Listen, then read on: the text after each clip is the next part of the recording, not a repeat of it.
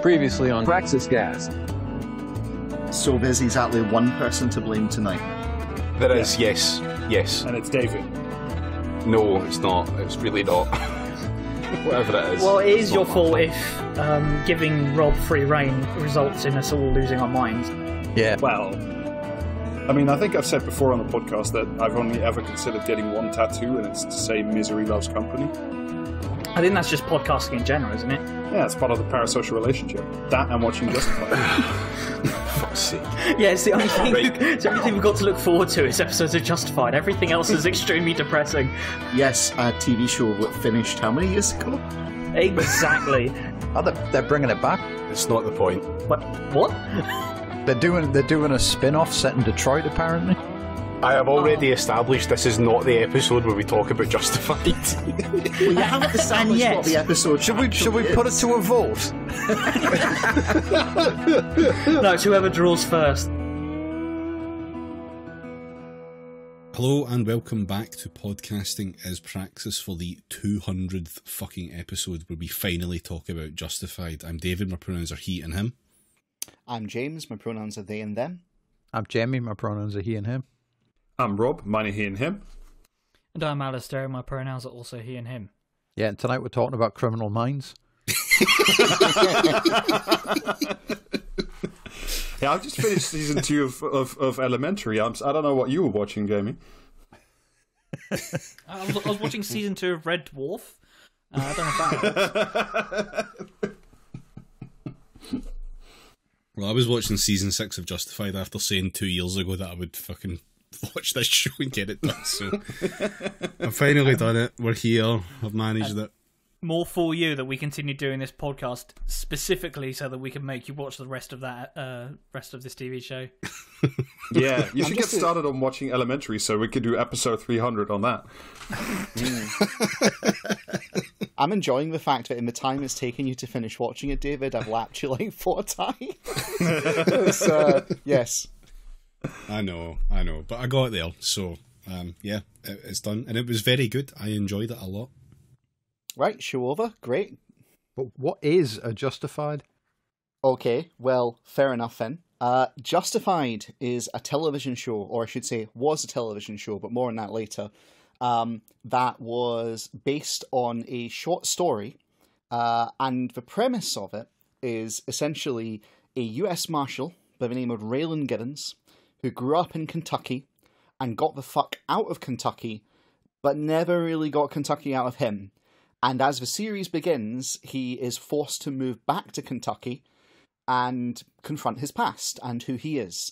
And the series is that it's about Raylan Givens in Kentucky grappling with who he is. And thesis number 1, Justified, is a brilliant example of why the Writers Guild of America strike that's taking place right now is entirely justified. Yes.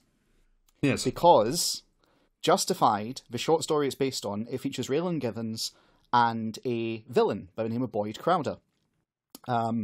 Boyd Crowder is not a US Marshal. He is a former veteran who comes back from Iraq and falls in with the criminal life of his family and ends up being a neo-Nazi. For a whole arguably bunch of he's shit not, in the show. Yeah. Arguably, he's not really. He's just doing it because it's a way to get people riled up to do, work for him. And he blows up something in town and then robs a bank and keeps doing it over and over. In the short story, he dies at the end of the short story. And that was the original plan for Justified. They wrote the first season and it had Boyd Crowder was just a one-and-done villain on the pilot episode. But here's the problem. Boyd Crowder is played by Walton Goggins. And if anyone has a ridiculous name to match the ridiculous name of Timothy Oliphant, it's Walton Goggins. And he brought his A-game. He brought his A-game so hard that when they tested the pilot, everyone said, "Oh, that's fantastic. I can't wait to see what happens next between those two." And the writers and the directors and everyone involved had enough sense to go, hang on, we've discovered lightning in a bottle here. And they rewrote the entire show around Walton Goggins being a main cast member and it being about essentially this weird kind of camaraderie antagonism between Raylan and Boyd Crowder. And for this reason, the first season of Justified feels a little bit inconsistent, but it's because they were literally rewriting it as they went. I think it was more that when they wrote the pilot, the original ending was Boyd dies, and then Yes. in the testing, they rewrote the end of the pilot, and then the rest of the series was made after that rewrite, as far as I understand it. No, they did actually have most of the first series, like, mapped out. But the original vision, I went and did some research for this. The original vision was it was going to be kind of, not quite Monster of the Week, but Marshall Story of the Week, essentially, riffing off the short story kind of thing. And realizing that they were going to have a through thread with Boyd Crowder meant that suddenly they're like, oh, we need to drastically rewrite this. Because remember, Boyd's family and all the rest are there, but Boyd's relationship takes a very central kind of role with them. And this is why you need writers after you start, filming the show. You can't just like say, oh, they've written the script, it's done. It's like, no, it comes alive in the performance and in what reveals itself between the actors. So, solidarity with the WGA, may they be successful. And I really hope the strike doesn't fuck up the sequel series they're doing, which we'll talk about at the end. I think it won't. I'm pretty sure it's finished filming already. Oh, is it? That'd be so good. It's due for release sometime this summer. Yeah, because we support the right of labour to strike, but we are also little treat hogs, and we would like to have both. Yeah, and happily, the people who make our treats are the people who are striking to make us better treats. So it all works. Yes. It's a virtuous cycle. Yeah. Fun fact: Walton Goggins turned that fucking role down. Did he really? Did he? That's incredible. Yeah. He did. He turned it down because he thought that it was going to be like really fucking just bad vibes about rednecks. Right? Yeah. And it was only after, I think it was Timothy Oliphant fucking like strong armed him into it and trying it out, and he did it and he enjoyed it that much. Yeah. So thank fuck for that, because I don't think anyone else could have done that role quite anywhere near as well. No, he had a major effect on it too, actually, Walton Goggins, because thesis number 2, Justified, is also about class politics, though it's not very obvious. It's like it's 100% about class politics. Of like, why pretty much everyone does anything. That's not really a surprise to anyone, I don't think. Like it's no, but it's there are people who watch it and miss it, but they go, Walton cool cowboy. Yeah, exactly, right. And to be fair, it has a very fucking cool cowboy, but that's not the point. Yeah, it's so cool.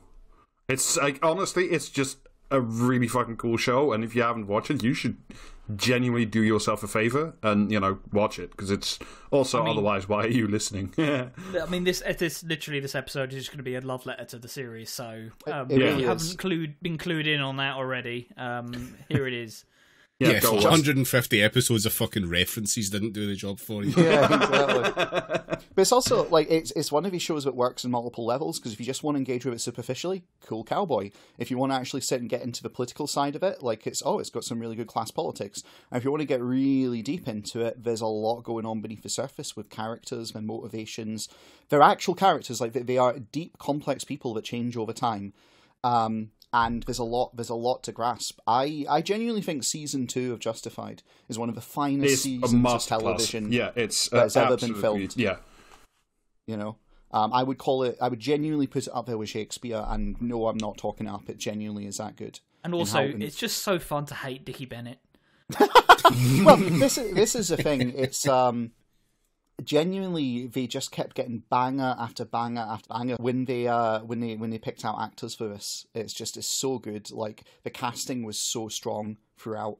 I'm really quite blown away by it. And yet they have Michael Rappaport in fucking season 5, don't they?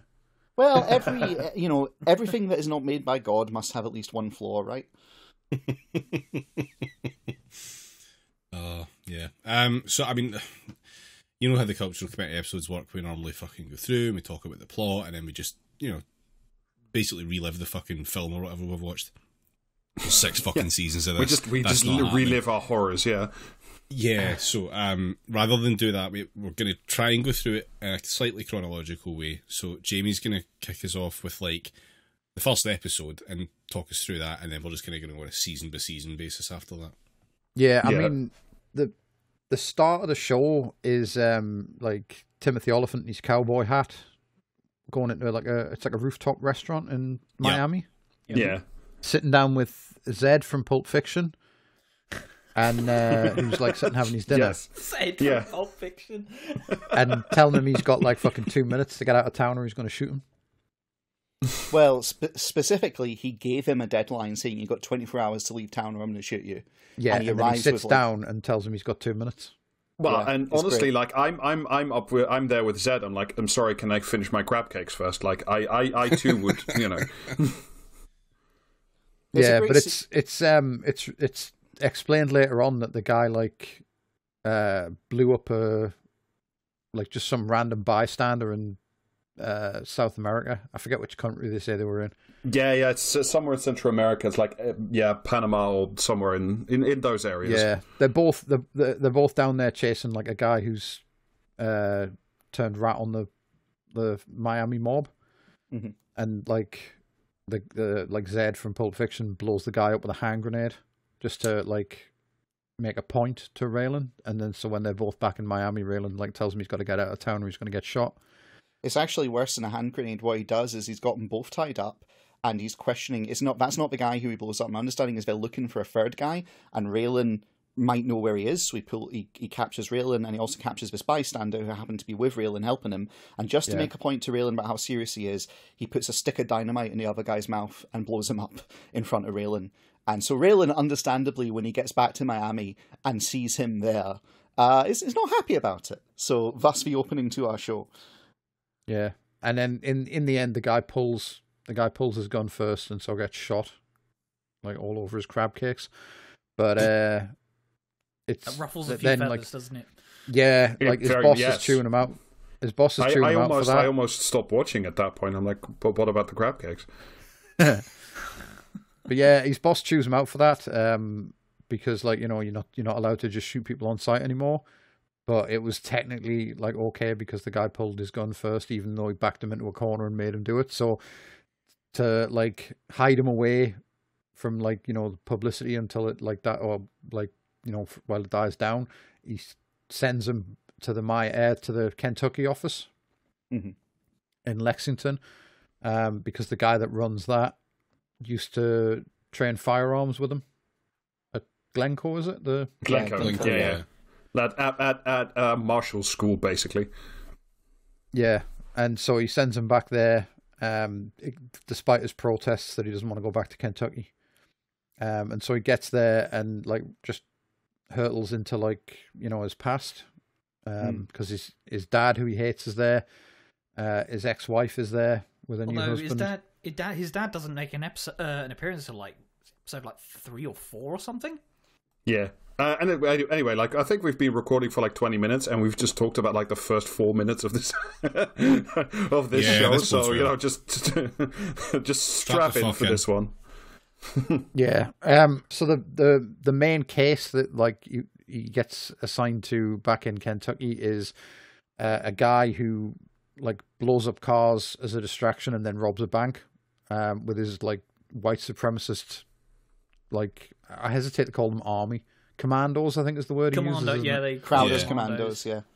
And it turns out like the Raylan knows the guy and used to work like down a mine with him when he was a teenager. So he goes and like meets the guy, and the guy's brother has just been killed by his wife. And it turns out like she remembers Raylan from school, and so Boyd, like, because Boyd wants to look after, in like big scary air quotes, his like brother's widow, he sends like a fucking hilarious dipshit to go and like kidnap her. And then like Raylan gets involved, and so Boyd gives Raylan 24 hours to get out of town, and then they end up like having a showdown at Ava, that's the woman, at her house, at the same dinner table where she shot her husband. With the blood stain still in the floor, we might add. Yeah. Yeah. Getting shot. Once again, another crime against dinner. This whole show, I've actually, on rewatching it, this whole show is just, this show's, I like it even though I shouldn't. So, that should tell you why you should watch this. Yeah, and so, because Boyd, like a lot of fucking characters throughout the show, Boyd is obsessed with the idea that Raylan like quick drew on a guy at the dinner table, and they essentially recreate that, and Boyd gets shot in the chest for his trouble. Ava turns up when Boyd and Raylan are sat at the dinner table with the shotgun that Raylan has left at the front door. And as she stood at the doorway pointing the gun at Boyd, Boyd goes to pick up his gun and Raylan shoots him dead right in the middle of the chest. Yeah. Yeah, and then there's a conversation about how, don't you train people to aim for the heart? Because the main like central thesis of Justified is that you can't choose your mates. And so you know what I mean. He's not prepared to kill Boyd because they did like the most working class job together once. So yeah, they dug coal together, which is it's the previous century's version of we used to podcast together. Yeah, and then like the rest of season 1 is mostly like crime of the week stuff. But I still quite enjoy all the like. Oh no, it's good. It's good. It's not as good as later seasons, but it's still solid, especially when you understand what they were doing behind the scenes. And especially, I think we have to give a shout out specifically to Hatless. Yeah, that's a fucking incredible episode. That's such a good episode. Introduces, I was going to say my favourite character, but like there are many favourite characters in this. Jerry Burns as Wynn Duffy is fucking incredible. Such a highlight. Yeah. It's the fucking version 1 Wynn Duffy as well, where he's like just pure fucking like Raj the whole time. I'm going to skin you, and all you're going to do, unless you get me my money. Yeah, it's great. This show has a great thing where they cast someone, they're not meant to come back. They're so good that they come back, and they come back after getting shot being more interesting. It's like 2 for 2 in the first season. No, Hatless is incredible. As you might guess from the title, he loses his hat at the start. In the dumbest fucking way possible, too. It's great. The premise of the Hatless episode is that he's on leave because he shot a lot of people recently, and he goes to meet his ex-wife at a bar, and while he turns up early, and there's 2 guys just talking really obnoxious shit next to him, and he's already pretty fucking drunk at this point, so they square up against each other, and they decide to step outside, and he has a good go of it, but they beat the shit out of him and take his hat. And it's a fight he picked. He didn't have to have that fight. And he spends the rest of the episode just kind of at a bit of a loss, whilst also trying to solve a problem for his ex-wife's husband, involving, we'd find out later, the Detroit mob. So he's like... so Raylan is basically an arsehole, but an affable one for the most part. But Winona, Raylan's ex, her new husband is just a piece of shit. He's such a dweeb as well. It's incredible. Yeah, he's like just a wet fucking dweeb, but just a piece of shit at the same time. What I really love about Justified is every single character, especially the likable ones, are all tragically flawed people in various different ways. Like, they've all got something glaringly wrong with them the more you learn about them. I think fair to say the first season is like a bit of a slow burn, but then you get into like the last couple of episodes, then you get to meet like the Boyd Crowder, Walton Goggins, and like his father, and like the extended sort of like Crowder crime family, and the concept of them, these people they're all like, it's like 6 families, and they all have essentially like vendetta level of like grudges against each other, including like the Givens. So Raylan Givens' family has been like a problem with the Crowders for a really long time, and everybody,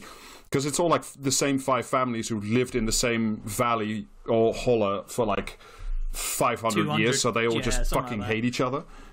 Yeah, I think the thing that sort of stands out for me about Boyd in the first season is that it just goes to show he's just a straight up opportunist. Like, he will do whatever is convenient for him to get whatever it is that he wants, whether it's literally becoming like a white supremacist, like Nazi, or like Is it his? I can't remember. Is it his dad that shoots Johnny in the stomach, or is it Boyd?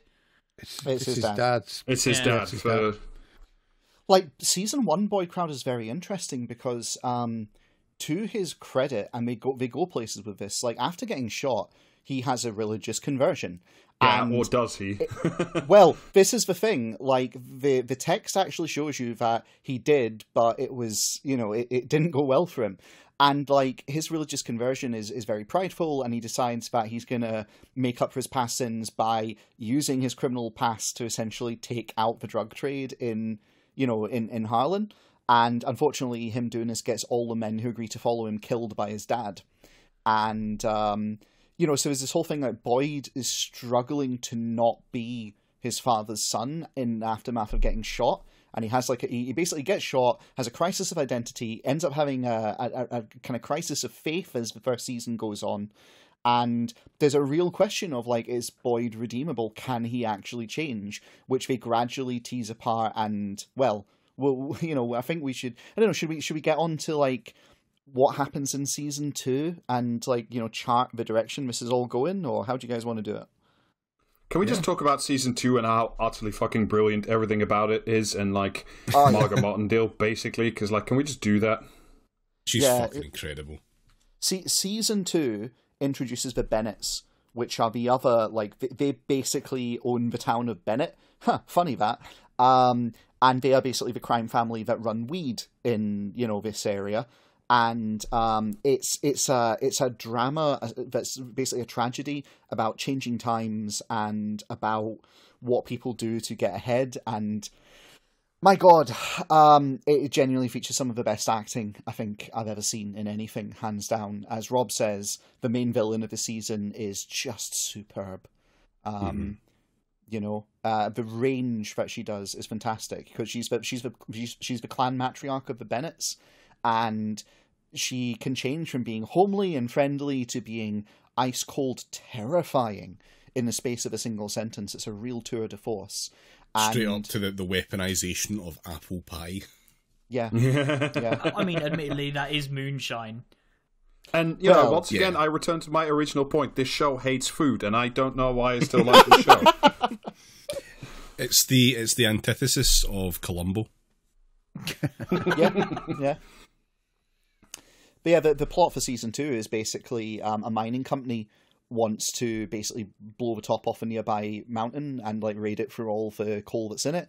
To do it, they need to buy up a bunch of property to build access roads to get up there, though that's a plot point that isn't revealed till later on. And also going on during this is Boyd Crowder, in an attempt to reform, goes back to work in a mine because it's one of the few jobs that'll take an ex-con. And unfortunately, a bunch of guys there clock him for who he is and decide to use him as a scapegoat in a plan to basically steal a fucking huge amount of money from the mining company. And he's kind of... You say a huge amount, it's like $60,000, $80,000, which, like, yeah, it is a lot of money, but it's not really that much money. It's like a weekly payroll, but yeah. It's a weekly payroll. It's actually several weeks payroll. They make a plot point about that, about holding up the payments. And, they've got, like, an inside man with the armoured car. And the key point is it's a lot of money for the people in that county. It's very poor. Yeah, there's a lot of it's basically an overtone, really, of just, like, how poor Eastern Kentucky is, and just the absolute shit that the people that live there have to go through just to survive. And, yeah, I mean, it's never. Sorry, yeah, that's like. I mean, it's like Boyd's family is like. They're running various, like, illegal trades down, or, like, from various illegal, like, trades down to, like, just scams and shit. But, like, that's kind of the thing that you have to do if you're, like, from one of, like, an extremely working class family where, the only industry in your town is coal. And then if you don't want to do that, what do you do? I mean, this exemplified exactly by what Boyd does in... Well, what might ended up being, like, a vain attempt at sort of self-redemption. But, just ended up getting roped back straight into what he was doing beforehand, like, fate forcing his hand, so to speak.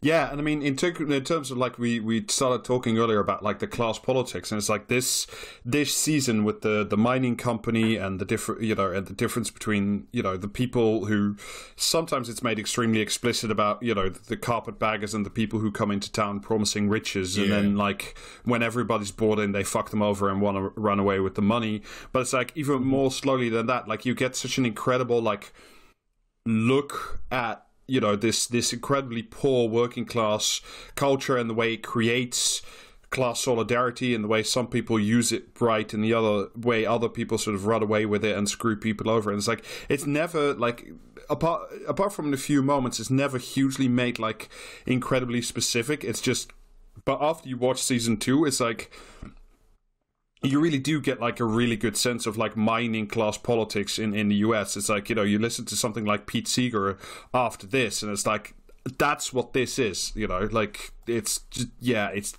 it's just fantastic, basically. And what's really good about it is this is all background to the real drama that's going on. It's just they'll live in it, and therefore it features prominently. And it's just a really nice way to do it.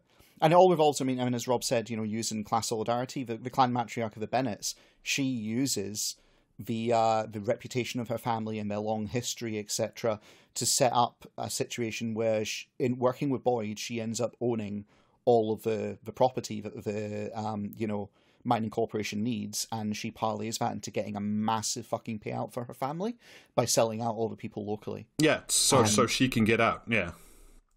Yeah. And it's real. It's something, I've got to say. I've got to give it credit. It's like very well plotted, very tightly scripted, and just very well acted too. The other lesson of season 2 is that fail sons will always fuck everything up. Well, shout out to both of the fail sons, by the way, because incredible. Oh yeah, no, it's absolutely fantastic from start to finish. Like, the one of the really nice things about Justified is it's concerned with legacy, and like one of the layers is Raylan justified in being who he is? Are any of the characters justified in being who they are? Because they do a very good job of showing why characters are fucked up the way they are. Even the villains of season 2, with the exception of the matriarch Mags Bennett, who's just kind of almost a force of nature in many ways. Like her sons, you see why they are the way they are, and it's definitely it's eye opening. And it's portrayed with surprising sympathy and nuance. Is all I have to say. And for like the two failed children that we've alluded to have quite a direct and indirect reason to hate Raylan Givens specifically. So the Givens clan and the Bennett clan have been at war of one form or another for, I think they say, like 100 years or something. Since Prohibition, explicitly. Yeah, something like that. But so not only is this like, blood feud that goes back almost a century, but you've also got a direct example of this feud playing out as sort of explained through the dialogue of once upon a time, Raylan was playing like minor league baseball or something like that. And yes, minor league baseball, yeah. I can't remember exactly what it is that happens, but the long story short is Dickie hits him in the head with his pitch. Yeah, that's it. And then like a fight breaks out, and when he comes to, Dickie's about to like stamp on his face, so he breaks his knee with his bat. Yeah, giving him like a permanent limp. Yeah, for 20 years. So like, there's this antagonism that is just, as soon as Raylan turns up to the Bennett boys' house, like one of the first episodes, it's just the antagonism is just palpable. But it's also layered and nuanced because Raylan's family and the Bennetts have officially buried the blood feud some time back. And so they all there's bad blood, but they're all trying very hard not to get into a fight with each other, because if they do, when will it stop? And spoilers, at the end of the season, it spills out. There's no keeping a lid on it. And it gets really, really grim. So again, it's like, when I say it's Shakespearean, it's real, like... What does that even mean, though? It's a Shakespearean tragedy in the sense that people are compelled into circumstances that are tragic, not necessarily by decisions that they themselves can control, but by the inheritance they have received, especially from their families, but more generally the world around them. And so in this case, almost like the houses of Romeo and Juliet drive the romance of Romeo and Juliet to end up kind of, dead. In this situation, it's the houses of Bennett and Givens ultimately collide to produce the situation we get in the last episodes, especially when it's driven by a fatal character flaw that is unavoidable because it's a product of the very circumstance that they end up strolling into. That's the kind of dramatic kind of outline of what a Shakespearean tragedy is. Season 2 of Justified is a Shakespearean tragedy. So did he invent that? Did he? Were the Greeks not doing that before him? Shakespeare, in all seriousness, yes, Shakespeare is the first one to put together very particular elements in a certain way. Like the ancient Greeks had tragedy and pathos and bathos and all the rest of the stuff that went with it, but the Shakespearean tragedy, particularly in the act structure, Sorry. We've got 6 fucking seasons to talk about. Yeah, all right. The Western fucking canon into this. It's good, folks. Justified, you have to go back to the 16th century. Really, yes.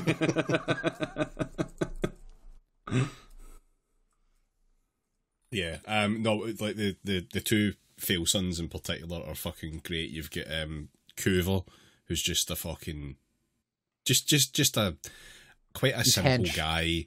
He's just a big he's a big himbo. He's a big himbo that really likes to drink and fight. And smokes loads and loads and loads of weed. Yes, because it's there. It's available. Why the fuck not? And you've got Dickie Bennett, who is like, it's just the fun prick. Thing about he's just a prick. But he thinks he's so much fucking bigger than he is in like every way. And that's what makes him such a good character. It's so fun to fucking hate him. And he's a slippery guy who's used to being just smarter than the other people in the room, but who isn't smart. Exactly. Yeah, he's a dumb guy, smart guy. Yeah, and like the fact that he's in the shadow of Margot, who is an actual like genius here. Yeah, who is like actually fucking cunning and like able to fucking really plan things out and set. If they'd listened to everything that she said and done everything properly, like it would probably end up very differently. But because Dickie is a fucking scheming cunt, and because Coover's just not wanting to have to do all the fucking legwork because Dickie can't do it, then it would all have been totally different. But that's exactly what James was saying. Like it's a force of circumstances upon them. Sorry, I'll still go ahead. Just to exemplify just how fucking brutal Mags Bennett is in this, Coover, what is it Coover does? Coover does something. It's not that Coover does something, it's that Dickie does something, but she straight up tells them, I would punish you for this, Dickie, but you're already half useless being a cripple, so it's your brother's got to pay. Yeah, that's it. And she brings out a fucking ball-peen hammer, round side down, and starts wailing on Coover's hand. It's okay. Times. It's okay. She leaves him his shooting hand. Yeah, she literally says that. And this is just to bring them in line because it's like the whole ideology, if you like, of the Bennett clan is that you don't go outside, like you don't go to the cops, you don't you do things in house. She does that because of the fucking oxy. Yeah, like they fuck up, and the reason Raylan's like involved with them at all is because those two idiots hire a fucking paedophile.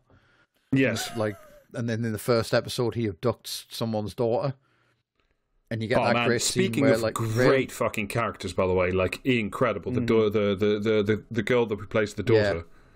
Yeah, Loretta's an incredible character, but her dad like when he sees the paedophile guy like sniffing around his daughter, he calls a tip line, and so they all turn up, and then because the Bennetts come because he's grown weed on their land without the permission, and they come to like put his foot in a bear trap as punishment for that, and he thinks that it's because he called the police and like accidentally like tips his hand, and so Mags has him killed. Mm-hmm. Actually, it doesn't even have him killed. Kills him herself. She kills him herself. Yeah. Poison moonshine. Poison but moonshine. Yeah. Like there's a great scene where because the guy kidnaps the girl and then they're at Raylan catches up with them at a petrol station. Mm-hmm. And just and he's taking the petrol pump out of the guy's car, and the guy comes back out the store, and he's like, "What are you doing? Are you stealing gas?" He's like, "Yeah, you got me. I'm stealing gas. I don't know why I do it. I can afford to pay for it myself." And then he just sprays the guy with petrol, and the guy have this great conversation where he has to explain the concept of a firearm and why the word fire is included to this guy who's covered in petrol, threatening to shoot him. Know why it's called a firearm? Yes, it's so fucking it's incredible. It's so do good. the show does a great line in absolutely no mark dipshits.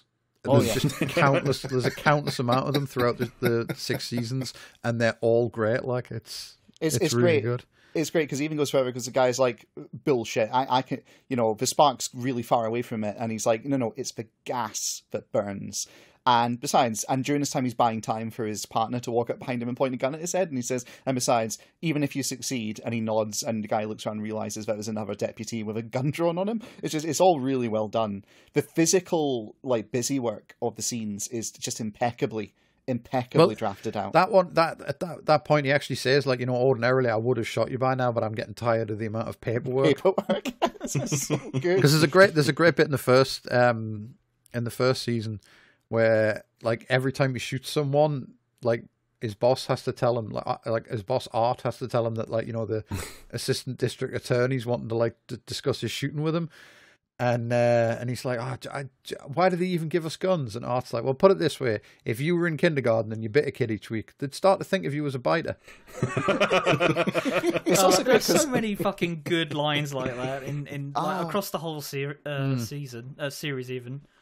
It's also really great because we play up the whole, are you going to get invested by the AUSA? And then he finally sits down in the office with him, and the AUSA basically is there to say, right, so you did this shooting, and that's cool and all, but unfortunately you're sleeping with the only witness. Yeah. So we have to let Boyd Crowder go. The only witness is someone you're banging, and you realise the AUSA is just there to cover his ass. And it's you can be a cop and get away with shooting people, it turns out, which is a really nice bit. But yeah, it's in season 2 in particular. There are some just absolute belter lines threaded throughout. There's actually, before we move off the first episode, there's an absolutely fucking incredible scene. I don't know if it's the first. It's one of the first scenes with Loretta in anyway, where she's in the weed shed. Yes. And the pedo guy turns up and is trying to fucking chat her up, and she basically fucking hypnotizes him, because he said something about a period, and she's like, "Oh, do you think we're going to talk about it?" And then what? And then you'll touch me, and I'll say, "Oh, don't touch me there, it tickles."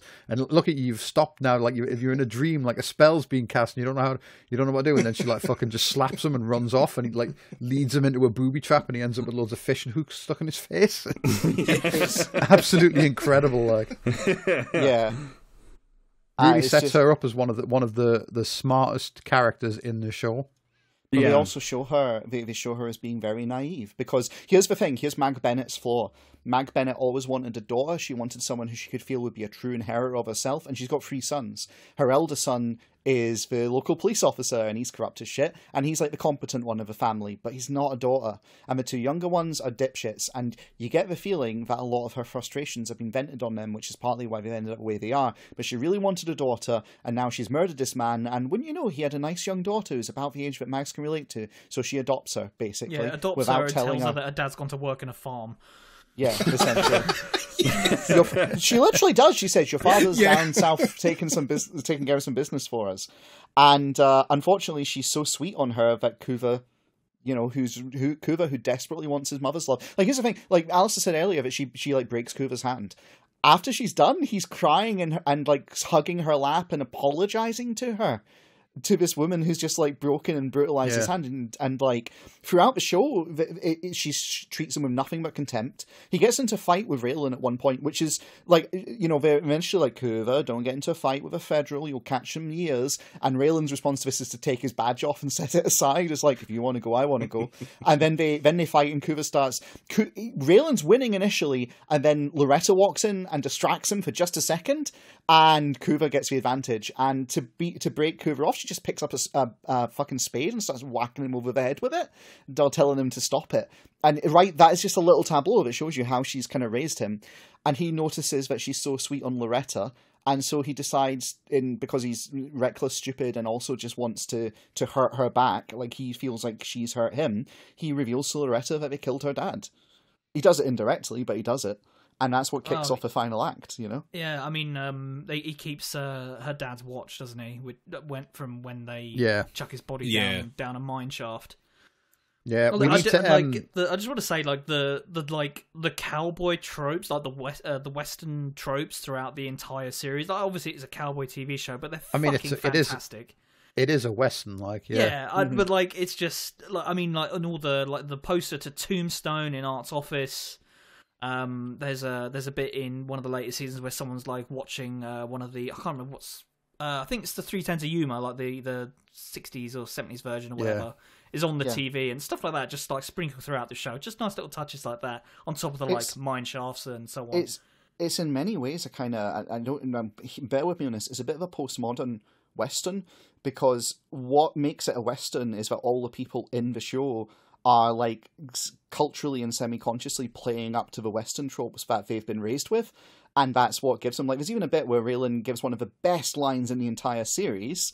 And when he gets later investigated for it, he actually admits he saw it on a Western on TV when he was younger. It's like on the Johnny Carson show. Well, you know, but it was a gangster story, not a Western story. But okay, but actually, what makes this show postmodern is that Paul Mason doesn't like it.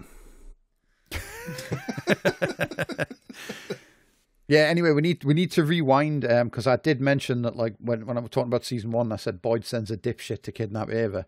We need to talk about that dipshit, because he's another, like, he is the example of the fucking, like, no mark dipshit that I was talking about earlier. Yes, it's Dewey Crow.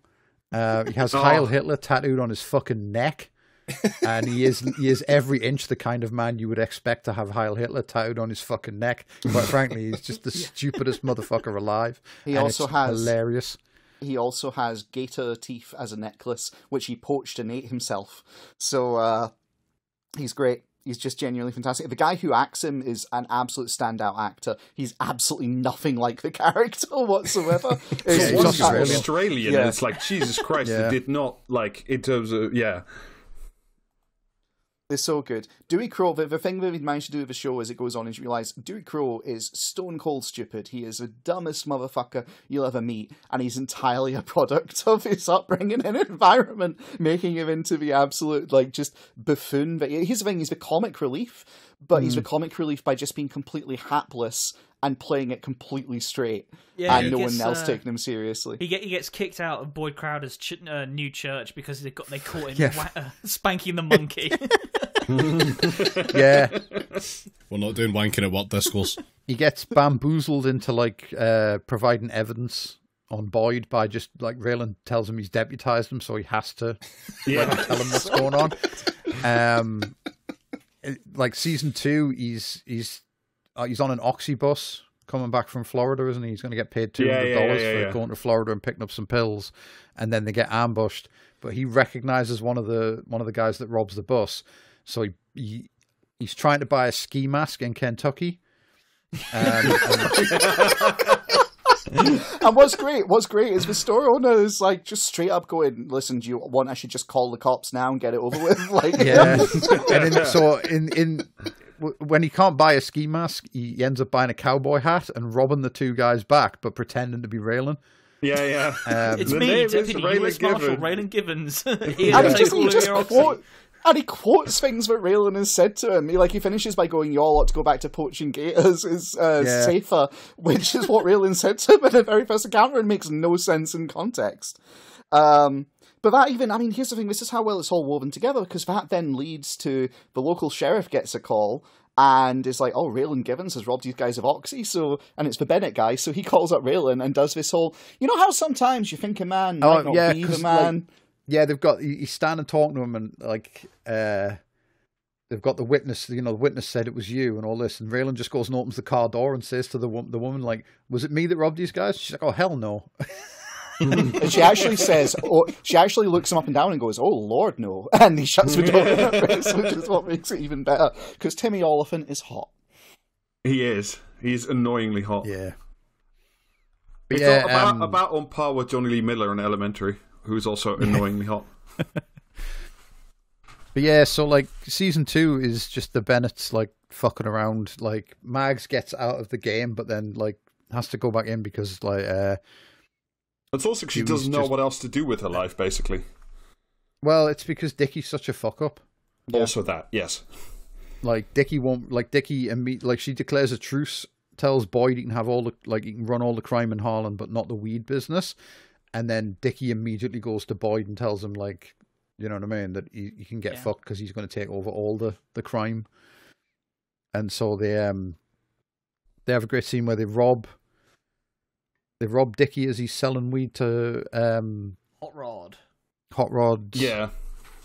Dunham. Rodney Hot Rod Dunham, from Memphis.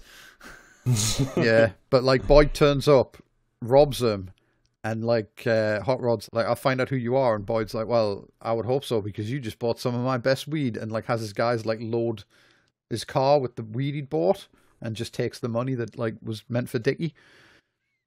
And so then Dickie and Hot Rod on the spot is just like, yeah, all right. Like he sees the way the wind's blowing and goes with it. It's very good. And then like to retaliate because like Raylan's dad is part of Boyd's crew at that point. Mm-hmm. So like, and Dickie clocks him. So Dickie goes with a fucking like another peak dipshit. I can't remember his name. I can't remember. He's a minor character. Good character, but a minor character. It's not Messer, is it? No, it's not. It's not Messer. Is it not? It's not. No. Oh no, hang on. Wade Messer. No, that's the other one at the end of the season. Right? Yes. Okay. But they end up killing Raylan's aunt. Aunt Helen, who Raylan's family. Brief little like primer. He was raised by a mother named Frances and Arlo. Arlo is a Vietnam veteran, and as the series goes on, you find out he's very clearly got PTSD from it. But he's also like an asshole. These things may not be unrelated. It's hard to unpick it all. His mother was a good influence in his life, but she died, when he was young. And Arlo remarried with Helen, and Helen did everything she could to get him out of Kentucky and get him out of his father's radius, and that's what's kind of maybe saved him. And it leads to the best season in the entire show, the best scene in the entire show, actually. Because obviously, he's come back. She's still trying to get him to just leave Kentucky because she knows it's not good for him. She gets killed by Dickie Bennett, who's looking for Arlo, because, these things go around. And Raylan goes down a deep, dark hole, and he goes and grabs Dickie and takes him out into the woods and is getting ready to execute him. And he's talking about Helen. Like, Dickie says something about how he didn't mean to, hurt her or something, and he just tells him to shut the fuck up. He doesn't know who she was, and he starts talking about her and what she wanted for him and what she meant to him and how she wanted him to be something different. And doing this, he reminds himself that she wanted him to not be this person, to not be a Givens. And so he talks himself out of shooting Dickie and lets Dickie go. And it's so powerful. It's so well done. But him putting a gun on Dickie is what convinces Mags to... that there's going to be a reckoning, essentially. And it's tragic, it's beautiful, it's fantastic. And even with these plot spoilers, watch the goddamn show. Yeah. Watch season 2. Like, you will watch get all of it, fuck it. But season 2 is, they're not all masterpieces all season, but season 2 is, some of the best television ever. We could spend this whole episode, and we have. Yeah. Should we move on to season 3? Yeah. By all means. Yeah, season 3. The main sort of through thread in that is what happened to Mags Bennett's money. Yes. After she died. and like, and introduces a man with the most ridiculous name on God's earth, Mr. Quarles. Robert Quarles. Yeah. Lately of Band of Brothers. Oh yeah, Yeah, he's in there. Neil McDonough, who has a weird face, but does wildly He's so psychotic shiny. criminal very well. yeah, it's yeah. brilliant. He's exiled from the Detroit mob for like brutally murdering a prostitute, isn't it? And like a male prostitute. Yeah. Advanced One or nonsense, several. basically. Yeah. And so he comes to Kentucky with the idea that he's going to like industrialize the oxy like pill mill system. And he makes the mistake of like attracting Raylan's attention, and like it all just goes to shit. But it does. But the great thing though is that he teams up with Win Duffy, so Jerry Burns stars quite heavily in this season.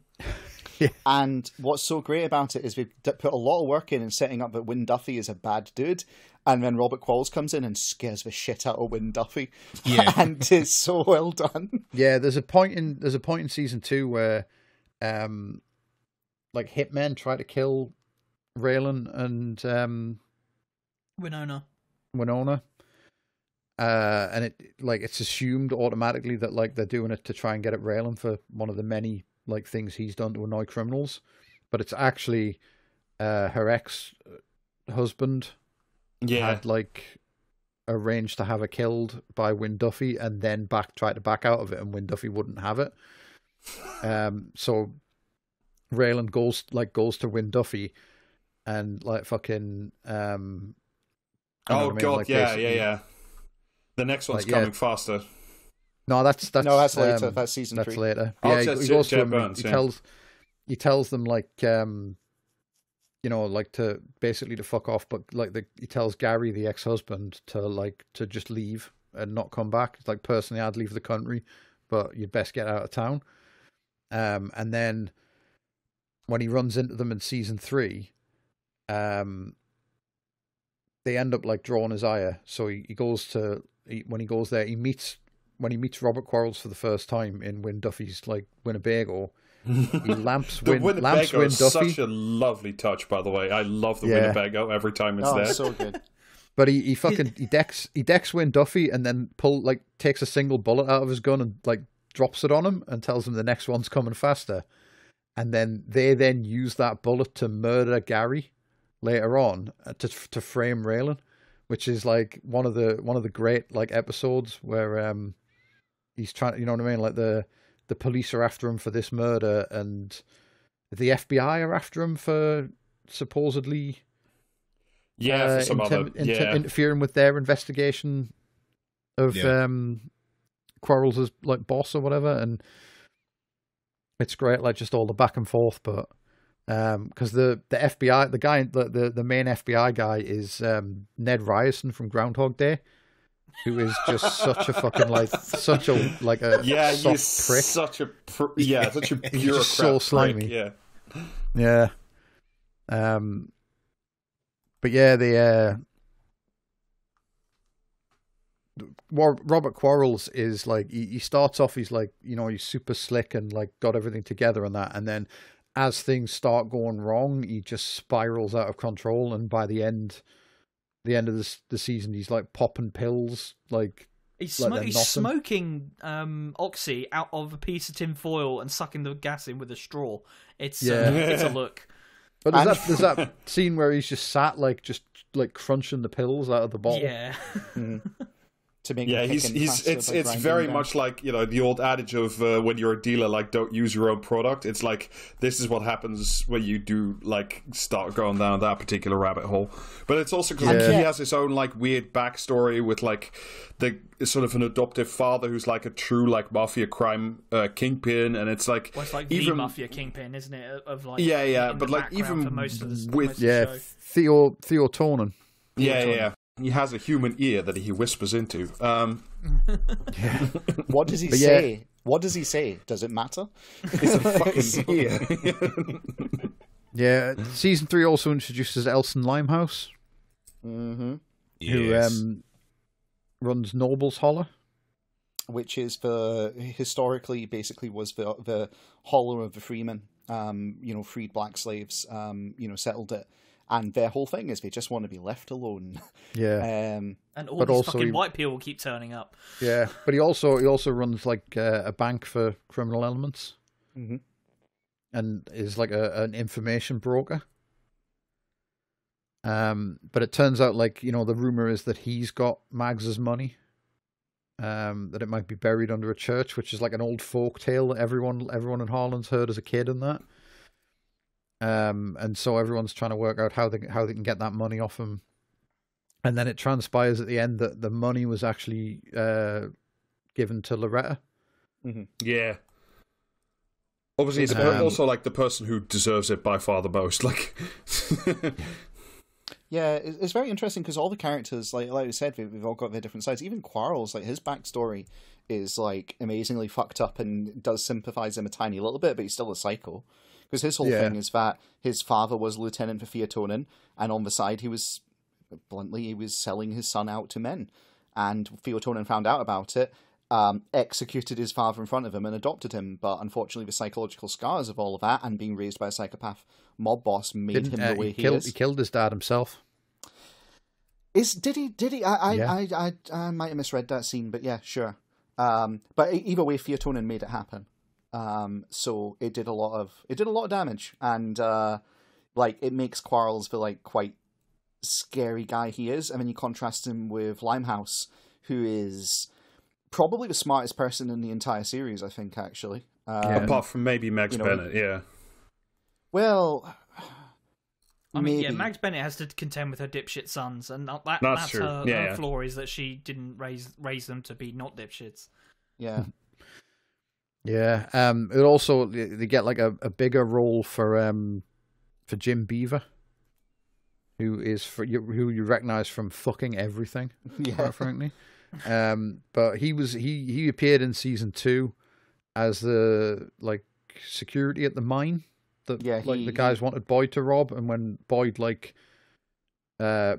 fucking outmaneuvered the guys so that they blew themselves up, and Boyd managed to get away with most of the money. And so he tells Shelby, he asks Shelby to tell everyone that Boyd was a hero. And so they could bring him back in season 3 because Limehouse says that if Quarles wants more power in Harlan, he needs to back the sheriff. Mm-hmm. And so Boyd gets Shelby to run against the guy as sheriff. Because here's the thing, Quarles approaches Boyd and tries to buy him out, and that's where you get your big dialogue about carpetbaggers, basically. Yeah. Because that's literally what Quarles is. He's the northern carpetbaggers coming down as how to exploit the local poverty. Now, Mr. Quarles, do you know what a carpetbagger is? It's so good, man. It's we just keep referencing this shit and I'm gonna be hearing Limehouse saying "Mr. Quarles" till the day I die. It just reverberates around my brain. Yeah, but yeah, so I think Shelby loses the election, but then Boyd had a contingency and had gotten the I can't remember the sheriff's name.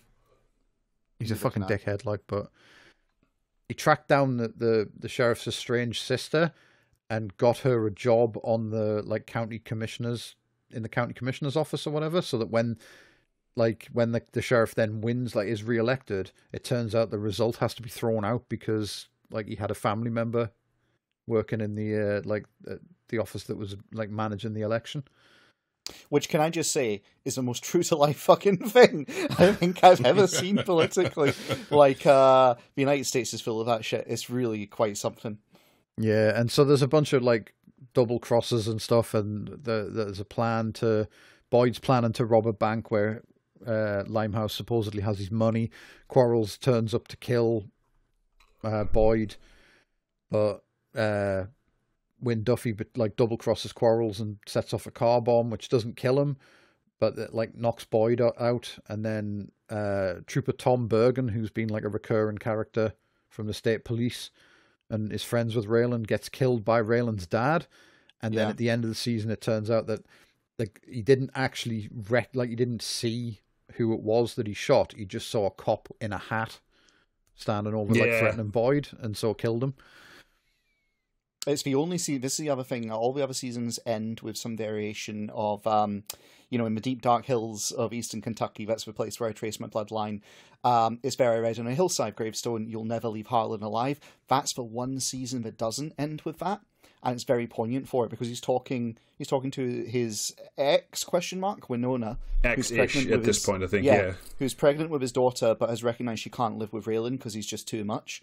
And he tells of his whole story, and he says he just thought he saw a man with a hat, and then he turns to leave, and as he's leaving, he puts his hat on, and she sees it, and you see the penny drop for her, and that's it. Yeah. And it's one of the most powerful endings in like any TV season I've ever seen. As Raylan realizes it, like, because this is the thing that the show really heavily goes in on why is Raylan the angriest man alive, and the answer is, look at his family, look at his circumstance, look at who he was raised to be and is struggling not to be. We should also add that, like, at no point in the entire series does Raylan ever call Arlo dad, ever. Yeah. Not once. No. I think the only other like major incident that'll come back later in that season is fucking Tom Cruise's brother is like the fucking pimp at the local brothel. Is that really Tom Cruise's brother? Or are you just like making shit up? What the fuck? Tom Cruise's brother. Fucking Summit Mapother, isn't it? I can't remember his name. But all right. So Tam Cruise then is the he's running the local whorehouse and things get crazy there. Go on, Jimmy. And he's like, he first turns up. I think it's the episode. Oh, it's the episode with the Oxybus being robbed. Yeah, Delroy. Delroy, yeah. Like the Oxybus gets robbed, and then in like, I think part of the retaliation of that or something is like someone shoots a doctor who's writing scripts, and a couple of a couple of his girls are in the room with the doctor, and one, Ellen May, is hiding under the desk when the shooting happens and is a witness but isn't spotted. And like he insists that she has to go like and get more oxy, even though she's just watched her friend get killed. And when she goes, she sees that the alternative oxy clinic is being run by one of the shooters. And then like Raylan turns up to talk to her with Ava, and like Delroy tries to Delroy comes into a trailer and starts insisting that they leave, and Raylan like basically just fucking batters him. Oh, it's even better than that. If I recall correctly, this is the scene where Delroy pulls a knife, and Raylan looks at the knife and goes, "Well, shit," and just pulls a jacket back to Wheeler's gun. I don't have a knife, which is just very, very cool. Yeah, but then when the guy goes outside, and as they're leaving, Raylan like fucking punches him. Oh yeah, and like tells him he's got to look after Ellen May. But then I think that is. There's something we haven't mentioned, which is kind of important. So Raylan gets back together with his ex. Meanwhile, Ava Crowder, after season 1, Raylan, when he gets back with his ex, she's obviously hurt by this, and Ava Crowder needs to support herself, and Boyd appears to be reformed. So in season 2, it turns out she's let Boyd come in as a lodger. Boyd helps save her life at the end of season 1. Yeah. In Bulletville. So she decides that he's clearly not all bad. And long story short, they fall in love. Which then leads to, when Boyd's setting up his criminal empire, Ava agrees to go along with it and be part of it. And this then leads to the thing that you're about to talk about. Go on, Jamie. Yeah, so then like later on, like a few episodes later, Delroy is using the girls from Audrey's, which is the name of the brothel. He's using the girls from Audrey's to commit bank robberies. And like Ellen May and 2 other girls that go to rob a bank. One of them gets shot. It's a check cashing shop, not a bank, but close enough. All right. Well, they get they take the girl who was shot dies in the van as they're making the getaway, and they take her up to like a slurry pond, and then Delroy shoots the other girl, but Ellen May like manages to get away, and she goes to Ava for help, and then so like Johnny Crowder, who's like in a wheelchair at that point, but still involved in the criminal enterprise, he tells Ava she can't be taken in strays, so Ava phones Delroy and offers to sell Ellen May back to him, but then when he turns up, she kills him with a shotgun. And so Ellen May and Ava like dump his body down a mine shaft. Mm-hmm. And Ava previously said to Boyd she only had one rule, which was no running whores, in her own words. And at this point, she goes to Boyd and says she wants to break that rule. She wants to run them to make sure the girls are treated right. And there's this whole thing about the gravity of circumstance in this show, because Ava talks about how she's going to run the girls right, but as you see as it goes on, Ava herself ends up not exactly treating the girls right, to put it gently. Without being like a supervillain about it, it's like, you know, this show is there is a Marxist reading of this about material circumstances shaping people and the extraordinary changes that are necessary to get someone out of the gravity of economics, and this show does a very good job of illustrating it with parallels, essentially. So, yeah. So season 4 is Do we need to take a minute, because we spoke about all these like fucking antagonists and stuff. We haven't spoke about like supporting cast, as in the other deputies. Yeah, I think we do, because especially for season 4, it's kind of important. Particularly when we need to talk about the legend that is Tim Gutterson. Tim Gutterson, fucking like, it stands out amongst a load of other really good characters, to be honest. Yeah, the show centers 4 marshals. It centers the boss, Art, who is brilliant. He's like playing off the good old boy stereotype, but he's just you can tell he's a fucking good marshal, and he has some of the best lines in the show. And his relationship with Raylan is basically just taking no shit from him whatsoever, but also being stuck with him, and it's very, very well done. Then there's Rachel, who is a bit kind of cold and a bit stiff, but you start to find out why as the show goes on. And then there is Tim Gutterson, who is an ex, US Special Forces sniper, was it? Yeah. Ranger sniper, yeah. Oh, Ranger sniper, and yeah. On that note, I want to remind everyone of the number one Tim Gutterson quote, which is, "I can't carry a tune, I don't know how to shoot a basketball, and my handwriting is barely legible, but I don't miss." Don't miss, yeah. yeah. My personal favourite line by him is, at one point he has to tail Raylan. Like, he's been put on Raylan for protection, but Can also... I just, I have this. Yeah. Oh, go on, drop it. Call the front desk, see if I can get you a copy. I got a sleeping bag in the trunk. You're not going to try to go out the window or anything while I'm gone? No, not right now. I'm beat. Plus, you got your car here. Even if I got to jump on you, you'd be right behind me. But you will eventually. Eventually, yes. Yes, why would you do that? Well, I got to talk to some people, alone. So, either you let me go, or I'm going to have to give you the slip. I love this shit. This shit makes me hard. That's my favourite quote. That's what tells you. It's his entire personality. Definitely number 2 at the very least for me. But yeah, what's also really nice is, again, with all the characters existing to kind of give you elements about Raylan is set up as being like this really good shot. He's not actually a brilliant shot. He's good. He's just a quick draw. He's a quick draw. Yeah. Whereas Gutterson is not a quick draw, but he is a very good shot. And it's just a nice little contrast to kind of help fill it out and to, you know, help you understand who Raylan is and why he is the way he is. So yeah, I think season 4 is where the quality starts to take a little dip, though. I don't, especially in regard to Tim. I think he gets like, because they try to give him more to do in this season, and it's like it's all kind of shit, because it's all just like, oh, he was in the army. What if every single aspect of his character was about army? Yeah. Like Boyd's like someone Boyd knew in Kuwait turns up, like a former military policeman, and then like obviously Tim has to run into him so they can like have an antagonism, so that Tim can pair off with his own villain at the end of the season.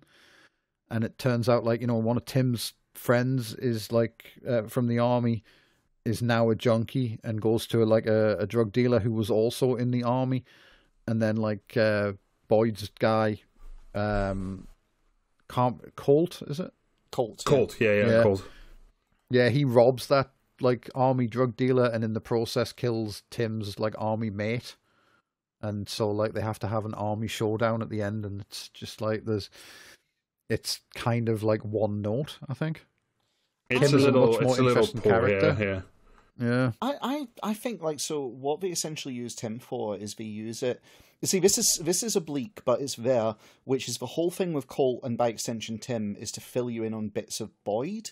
Bizarrely, it's to talk a bit about essentially different forms of inherited trauma, and what they're looking at is they're looking at the military angle. That's like part of the subplot of season 4. It's not overstressed, but it's like taken as matter-of-fact background. And I agree, I think they underwrote Tim, but I think what they were trying to do with it isn't too bad, because it's there. What they're trying to say is like, yeah, okay, look, so on one hand, Boyd was like a veteran and stuff, but that isn't necessarily like why Boyd is the way he is, and they're blocking it out like that. I agree, though, I don't think that part's as sharply written as the rest. I do think the rest of the season holds up quite well, though. It's also a nice change of pace. The problem with season 4 is it doesn't have like a good villain. No, but it's got a good mystery. It's like the plot is like, a guy died by falling out of a plane in the 80s. Yeah, it's basically like a redoing of the DB Cooper, who was an actual bank robber who jumped out of an actual plane, and it's sort of a retelling-ish of that story, if you're familiar with it. I mean, it's definitely inspired by that, like, yeah. But so this guy, Drew Thompson, supposedly witnessed Theo Tonin, who was mentioned in like the previous season, supposedly saw him murder someone and also like shot Theo in the eye. Yeah, he saw Theo murder a federal witness, and he also, in the process of escaping from Theo, shot him in the eye. Flew with his fellow co-conspirator Waldo Truth over Kentucky and threw Waldo Truth out of the plane to fake his own death. Yeah, and vanished. Waldo Truth, an incredible name as well. Oh yeah, there's a bunch of names in this. Oh yeah, it's Where's Waldo? That's what it's ripping off of. Yeah. But again, this mystery is brought up because it turns out, like Raylan's dad was central to the mystery and hid like evidence of the mystery in the walls of the house. And it's just a little too convenient. It's a little too contrived to like cram, and it crams like it's a series of extraordinary circumstances occurred. Hang on, no, hold on. In defense of the writers, it actually makes perfect sense. Bo Crowder and Raylan's dad were the ones in charge of the whole crime area. When this guy comes rolling in with a whole bunch of cocaine to get rid of course he'd be talking to them in particular. No, because it's stated that like they built their criminal enterprise off the money they got from selling that guy's coke. Yeah, but that's where they expanded it. Remember, they were running protection rackets separate from that, and that's also established in the thing. So yeah, and so they hid Drew Thompson, but Raylan's dad, being a bit of a person who plays angles, rather than burn the bag and the ID in it, he hides it in case he needs it later. That's all fine. Like that all fits. There's not, that bit isn't badly written. I'll stand up for that. It fits with the universe they've established. There's much worse writing in the last 2 seasons, frankly, than this bit. We're gonna have such a fight over season 6, like I'm telling you. Yeah, I can tell. But yeah, like this. So, they're looking for this missing guy, and it's sort of like it brings together a bunch of like characters that existed before, and like it's not. I mean, the thing is, it's like one of the worst seasons, but it's not terrible. Like it's still worth a watch, but like 4 and 5 were a bit of a slog to get through on my like what must be my like 7th or 8th rewatch for this. And they were like, it took me a full week to get through 4 and 5, whereas I did 6 in like a day. Yeah, I can drive with that. But the problem with 4 is it doesn't have a good villain. Like the main sort of antagonist by the end is Pickle. No, not Picker. It's oh fucking hell, man! What's he called? I can't even remember his name because he's Augustine. Nicky Augustine. Yeah, sorry, I'm getting ahead of myself. Nicky Augustine is just a prick, but not an interesting prick. Do you know what I mean? He's just like you could go to like any kind of like fucking knobhead convention on the planet and throw a dart and hit 10 guys like this. Do you know what I mean? It's like he's really. They try to establish him as like, oh, you got to hate this guy by having him just be incredibly misogynistic to Ava at length for one scene, but it's just not. It's not a patch on like the Bennetts or Robert Quarrells or anything like that. Do you know what I mean? He turns up late in the season. He doesn't really fucking do anything. His henchmen are more interesting than he is. Yeah, like that fucking YOLO. Yeah. There's a great because fucking what you call him, Patton Oswalt turns up as Constable Bob. Who another great name. Yeah, who is another one of like the like no mark dipshits, except this one's on the side of the law. Yeah. Like Constable is it's an elected position, but nobody runs for it, so he was elected unopposed. And he has to like pay for all of his gear and everything out of his own pocket. He's the Walmart greeter of cops. Yeah, he gets hardly any money for like holding the position, but he's allowed to charge less for serving papers than the state police are. And so that's how he makes a living off it. But he is such a tryhard and also an atrocious fucking nerd. He keeps getting disarmed by he keeps getting overpowered by people he has the drop on by trying to encourage them to pull a gun on him so he can show his knife moves off.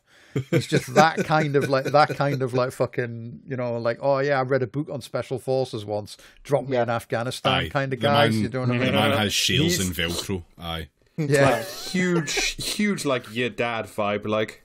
Yeah. There's a great scene where he gets into a fucking gunfight with 2 rich guys. I think it's this season, isn't it? With the fucking AK. Yeah, because he talks earlier about having a go bag. He talks about, I've got a go bag with an AK, and he's saying this in press release, like, well, you just hold on to that. And then later on, they like run them off. He comes to talk to them at their property, and they fuck him right off. Yeah, in technical terms. And so he pulls out goes the AK. back to his car and gets the AK. Yeah, it's an incredible bit of police work. And yet he is actually a good guy. There's a later part where he, you know, an actual serious, like, you know, Detroit hitter gets a hold of him and is interrogating him to find out where. Yeah, that guy is the kind of prick you can easily hate because he's called YOLO. Do you know what I mean? Yeah, that's instantly fucking like, what's the opposite of Endears you? Because it's that. Like, you know? And he kicks the utter shit out of Constable Bob. Yeah, and Constable Bob absolutely fucking batters him, and Bob just will not give up any information, and then gets to do his knife move and fucking kills the guy. It's brilliant. And especially brilliant is as he's interrogating him, Constable Bob is like, he's going, so you know, give me a name, and he starts giving him like fucking Star Wars references and shit like that because he is like this kind of lame guy, but my God, he's got heart. You know? Yeah. Very, very good character. The very well written. The Heart of Gold. Yeah. He's genuine, and this is the thing. Like, you know, for this season, for all its flaws, it's got some very good standout characters in it. And I mean, I like Colt as much as his fucking his antagonism as a character is like he's kind great, of like, fucking shit, but he's really fair, good. Like I like the standoff where they do like the decoy, and you know, Tim starts getting patrol flashbacks because there's like 3 cars around them that look like that he suspects IEDs, yeah. And like he turns out to be right, and the whole standoff scene I really, really liked. And to be fair, it's like right at the end of the season. Is it like the second to last or last episode? Yeah, it's second to last episode, and it's brilliant because again, like this whole thing, like, and what we got going there is a commentary on essentially how the U.S. war machine arms a lot of the conflicts that end up coming home. It's like it's subtle, but it's there, and it's very cool. Yeah, and we've talked about this season at length here, and we haven't even mentioned the fucking church, which is like just. Great. In there for the first like half the season. There's a church in town and they do shit with snakes and stuff, and it's Like, yeah, the literal snake handling and the like it's very revival religion. Weird. Like, yeah, it's weird and nothing really comes of it. Oh no, au contraire.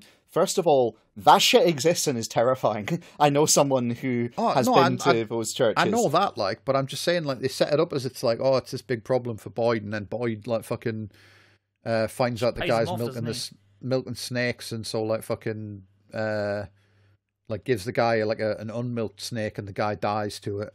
The whole stuff, and it's like aside from encouraging Ellen May to have a crisis of like conscience, the church stuff doesn't really go anywhere, except for like, you know, they sort of hint that maybe like, you know, like Tim gets to talk to the preacher's sister a bit. Well, it's also like it's not just there for its plot purpose. It serves its plot purpose, but it's there because it shows you something about Boyd and about how Boyd has changed. And like, it's, you know, Boyd had the whole church thing. He was going for it. He started using church stuff cynically. Then he genuinely had a conversion and felt like he was being punished because he'd been using the church stuff cynically and wrong. Then he had a crisis of faith and realized that he didn't actually believe. And now it's come full circle for him confronting a sort of version of both of his selves. Boyd as the cynical using the church in order to get paid, which is what the sister is kind of doing, and Boyd as the sincere believer who is calling out for a God that doesn't exist, which is what gets the brother killed. It's about Boyd, and it's about showing you how Boyd has changed, and importantly, setting up his growing villain arc for the last seasons. So, you know, you might say plot-wise it doesn't seem to do much, but I disagree. Thematically-wise, it's necessary for a fuller understanding of who Boyd is becoming and how he's changed. So, I think the reason that that it feels a bit disjointed, because it does feel a bit like, all right, okay, well, that's that whole arc kind of done and over with for the most part, is that typically these things, when they come up, they're either in Justified for like an episode or they're season long. The whole season, yeah. Yeah, and that one just isn't. That's kind of resolved, and then Boyd's just kind of left in a way. Yeah, I actually have some background knowledge on why season 4 is the way it is. Leonard Elmore was basically on his way out during the filming on this, and so what they decided to do is they decided to do a homage to as much of his work as they could, so that you've got 310 to Yuma, which he wrote, and a whole bunch of other stuff is threaded into it, and that's why it's because they were essentially giving him a good send-off, something he could enjoy, and something that would be a good legacy for him. And I do think it has hurt. I think we'd have been better picking one story and doing it well than weaving in all the different ones, but I understand why they were doing it, and it's kind of sweet in its own way. I didn't know that. Yeah? Yeah, I mean, like I say, it's still good television.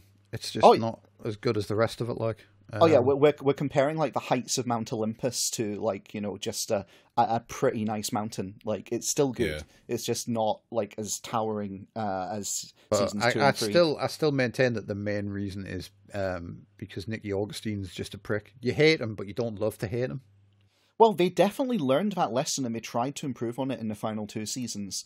Well, season 5 has Michael Rappaport, and he's just a dickhead.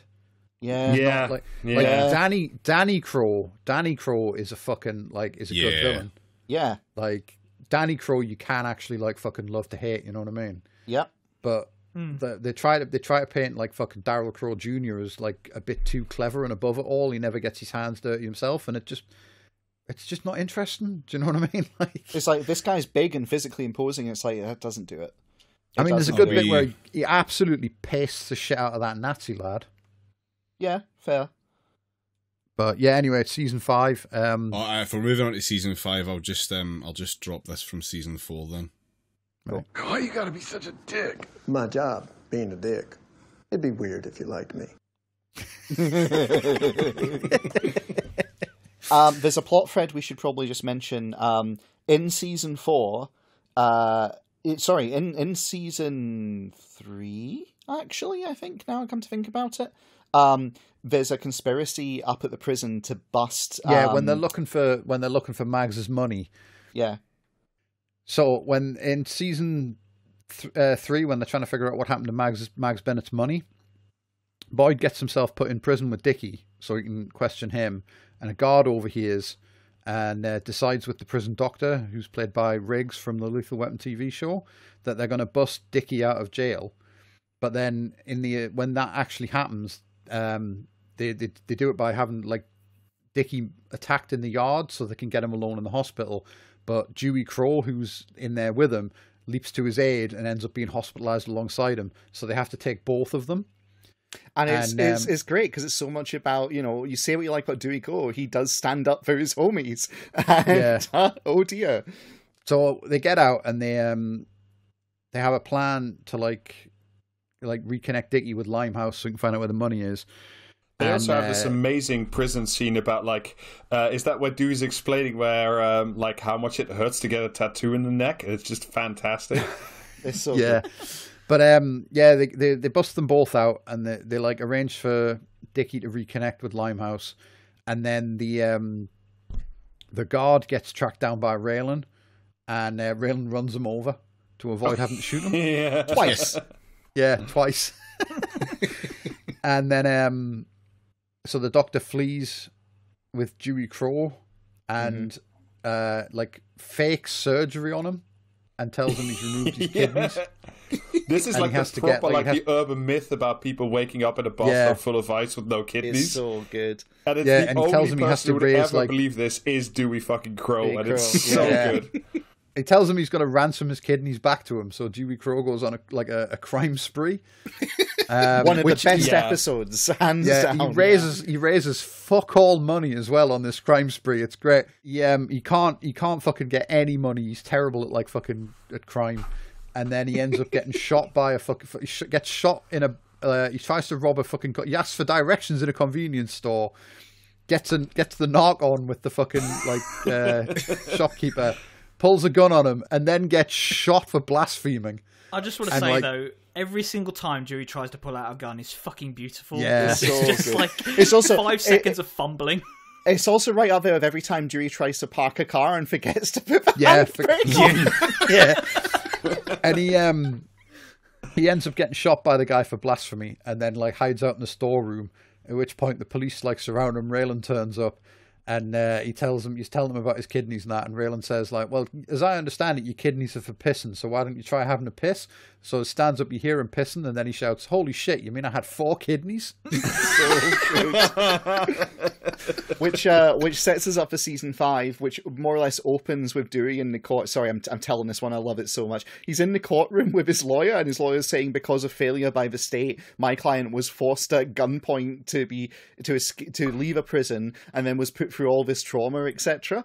And we're talking about payouts, and it was back and forth, and the judge goes, okay, so $600, and Dewey Crow stands up and goes, $600 for all of this? It's an outrage. It's 300, but yeah. And then they're 1,000, and Dewey just sits down. It's everything collapses out of him. What I love about that is, prior to that scene, Raylan's stressing about having to write what he's going to say on the witness stand. Mm-hmm.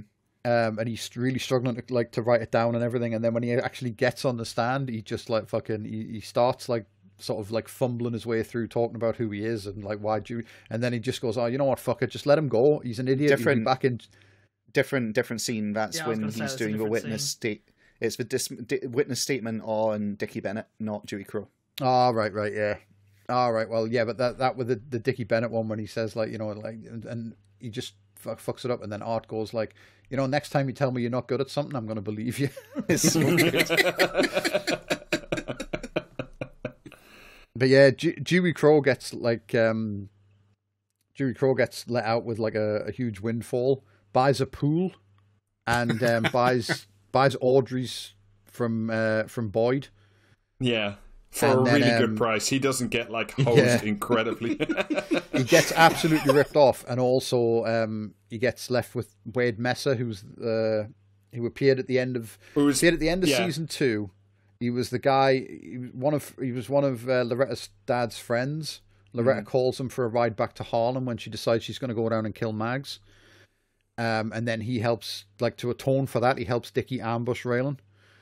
And then he turns up again in season 3 where he's on Oxy. And there's an incredible scene where he's the guy he's stealing stuff for, tells him he has to kill Raylan. So he arranges to meet Raylan at his house. And then the plan is he'll meet him at his house. He'll get his gun from his nightstand and just shoot him. So he turns up at the house and Raylan's waiting for him. And he says, like, oh, why didn't you just go inside and wait? And Raylan tells him, well, I'm going to go in and change my shirt. So he goes into the house, and Raylan's like stood outside telling him this whole folksy story about strikebreakers coming to his house when he was a kid, and how his mom really imposed on him the lesson that you don't enter someone's house without permission. And then like Messer has to come back out without the gun, and Raylan like pulls the gun out of his pocket, and the guy's like, oh, what about all that? And he just fucking hits him. It's just it's great. Like. Wade Messer is the only one who's maybe more of a wild incompetent than Dewey Crow, and the two of them together is like nuclear fusion. It's so good. Yeah. Would you like a fun fact about Wade Messer? Go on. I would. Oh yeah, this is fucking incredible. This like I was gonna say Wade Messer, who I believe is one of the bank robbers in Point Break, but David like actually pipped me on this. Wade Messer, who was Raylan Givens in the TV film Pronto. Amazing. No, yeah, with Columbo. Yeah. We're going to need to track that down and watch it. Yeah, we are. We absolutely are. Yeah. But yeah, definitely. But there's a really nice little bit of symmetry in this. It's like not bad writing. I don't like the rest of the writing in this season, but when Raylan first meets Dewey Crow, he correctly identifies him by saying, oh, you from down Florida way? I knew some Crow boys down in Florida. Because remember, he was serving as a US Marshal down in Florida in Miami. This season, because of that past connection, he has to go down to Miami to deal with a fugitive early on, and he goes talking to the Crows who are down there, and he lets slip to them that Dewey has just won the payout. Which they send him down because the fugitive is one of the Crows. It's I can't remember his name because he's barely in the season. Is it? Yeah, he's in like Dilly. Yes, Dilly Crow. I do like how all the Crows start with some variation of the letter D. Yeah. And yeah, he's murdered by his own elder brother and fed to crocodiles. Which is why we don't remember him like much. A spectacular fuck up, like. Yeah, and also to try and establish like Daryl Crow as like being the big villain, but it doesn't land at all in my view. No. Yeah. They send Raylan down. They send Raylan down to help because he's got previous with the family, and while there, he accidentally like someone overhears him talking about like Dewey Crow and his big windfall, and so the Crows all move to Kentucky. To fucking get they're in basically on that. like sort of a gang of vultures. Is probably like the best way to describe them. Yeah. But like Daryl Crow Jr. just isn't interesting at all. No, he's really not. Like he's not even. I'll be honest. He's not even.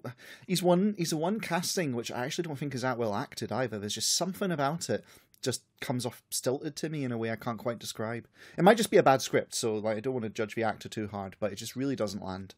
And it's a shame because all the other characters brought in as part of the Crow crime family are really interesting, including Baptiste, who they promptly fucking murder very early on for bullshit reasons.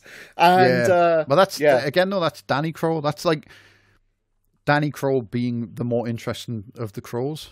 Yeah, he certainly does it in the most interesting way. Yeah. But yeah, like I mean, good. you say all the Crow boys. All the Crow boys start with D's, but Kendall doesn't. But like, which is a nice like little tell as to the fact that he's not actually one of the brothers. And also like the sister, who genuinely is one of the best characters in Justified. I think the way she's done, like she really sold me. I was like, that's a very, very cool and interesting portrayal. Yeah. Who you later find out. The thing is, like we're ragging on Michael Rappaport as Daryl Crow Jr. He's not the worst part of the season. The worst part of the season is the Ava in prison shit, because Ava gets like at the end of the previous season, as part of the investigation into trying to find Drew Thompson, Boyd gets in with the Clover Hill crowd, which is where all the rich people in Harlan live. And then he tries to like fucking muscle them with these new connections with the Detroit mob. But one of them, the guy that runs the funeral home, like double crosses him, and Ava gets like caught trying to move Delroy's body, because they find his body. The cops find his body, and they can't before they can get to it to move it. So they have to strong arm the guy that owns the funeral home so that they can switch the body with like one they've dug up, and then like they have to remove Del Boy's body and chuck it in a slurry pond. And for whatever fucking reason, Ava is doing that with Jimmy, one of Boyd's henchmen, and she insists that Jimmy gets out of the car, just suddenly and for no reason other than they need Ava and Ava alone to go to prison for this crime. She just insists that Jimmy get out of the car, out of the van, and just leave it to do the job on her own. Like, so then she ends up in prison, and it is just honestly the worst part of season 5. Yeah. Someone got the Ladybird book of prison like movie cliches and just went through like ticking everything off the fucking list. It is so bad. It's also it's really bad. They clearly were like, oh, we've got this objective for the characters. We're going to write the character towards that. Not we're going to write the character with an idea in mind and see how they develop. It's the other way around. And what we decided is that Ava had to turn against Boyd, and they do it in the most ridiculous way. Like it doesn't work. It just doesn't work. Like, it doesn't make sense. She ends up in prison because like that's badly written enough. Where it's like, oh, Jimmy, get out the car. You're like, we want you to be a main character next season. Yeah, you're superfluous to the plot at this point. So can you please leave for a bit? And then in season 3, she's in like the county lockup, isn't it? And like season 4. Season 5 even. She's in the county lockup. Oh wait, no, sorry. Yes, you're right. My bad. And Boyd's visiting her, and they've got like the lawyer who is credited. It says like the guy's got a name I can't remember. There's like Mr. Geist or something, isn't it? But Geist, yeah. He's actually if you pause it or you're watching it on Amazon and you pause it and it comes up with the little X-ray thing, he's credited as the Wild Man in a lot of episodes for some reason. Weird. But like they're visiting and they're planning to get her out of there by, Boyd like fucking goes to strong arm the guy, the rich guy that testified that they'd stolen the body and that. But then he accidentally like beats the guy almost to death, and he's in a coma, and then there's some like stuff with his the guy's like mail order bride, and it's like just sort of going around in circles, and then they resolve that, and like Boyd does everything he needs to do to get Ava out of prison, but then just as she's on the day of her release, like one of the guards who's like this like weird like fucking like sex pest weird incel guy stabs himself and says she did it, so she has to get transferred to like fucking federal prison. And then like at that point it's like, oh well, Boyd pays like a Nazi guy so that his sister will protect her in prison, but then they like double cross him because Boyd's a race traitor, and then like she falls in with someone else who's like is it the religious woman, and then They like she fucks up she's got to smuggle drugs into the prison, and then like the price of that is she has to kill the religious woman. It's so contrived. Honestly, this is all really fucking convoluted horseshit. I can't, And basically, it's steering towards the last season where they basically decided they wanted Ada to be an informant caught between Raylan and Boyd, and they wanted Boyd to be the villain of the last season. I hate all of this. I really do. I genuinely... You're wrong, because season 6 is one of the best seasons. Very good. But like, I mean, even in the middle of season 5 there, when she's in prison, Boyd's trying to find the guard, and she just like, she breaks up with Boyd and tells him not to come back. And for no reason. Yeah, why? And then Boyd finds the fucking incel guy and captures him, and then like is about to torture him, and the guy starts crying and says he loves her, and Boyd just lets him go, and it's like, again, what the fuck is that about? Like, do you know what I mean? It's five is definitely the worst season. Like, is it season? Oh, I think it's season 6 actually, where Win Duffy turns up with the cattle prod. Yeah, it's 6. Yeah, which 6. to be fair, the payoff for that, it's pretty quite enjoyable. That. Yeah, but yeah, it ends with like the Crow's like fucking Danny Crow is constantly referencing like the 21-foot rule, which if anyone's not familiar, it's some fucking bullshit, some like hard man made up on the internet where it is definitely some Reddit shit. Like it's guys. Oh, it's even better than that. The police made it up. US police made it up. To shoot people. Go away and watch Surviving Edged Weapons. Do it now. Yeah.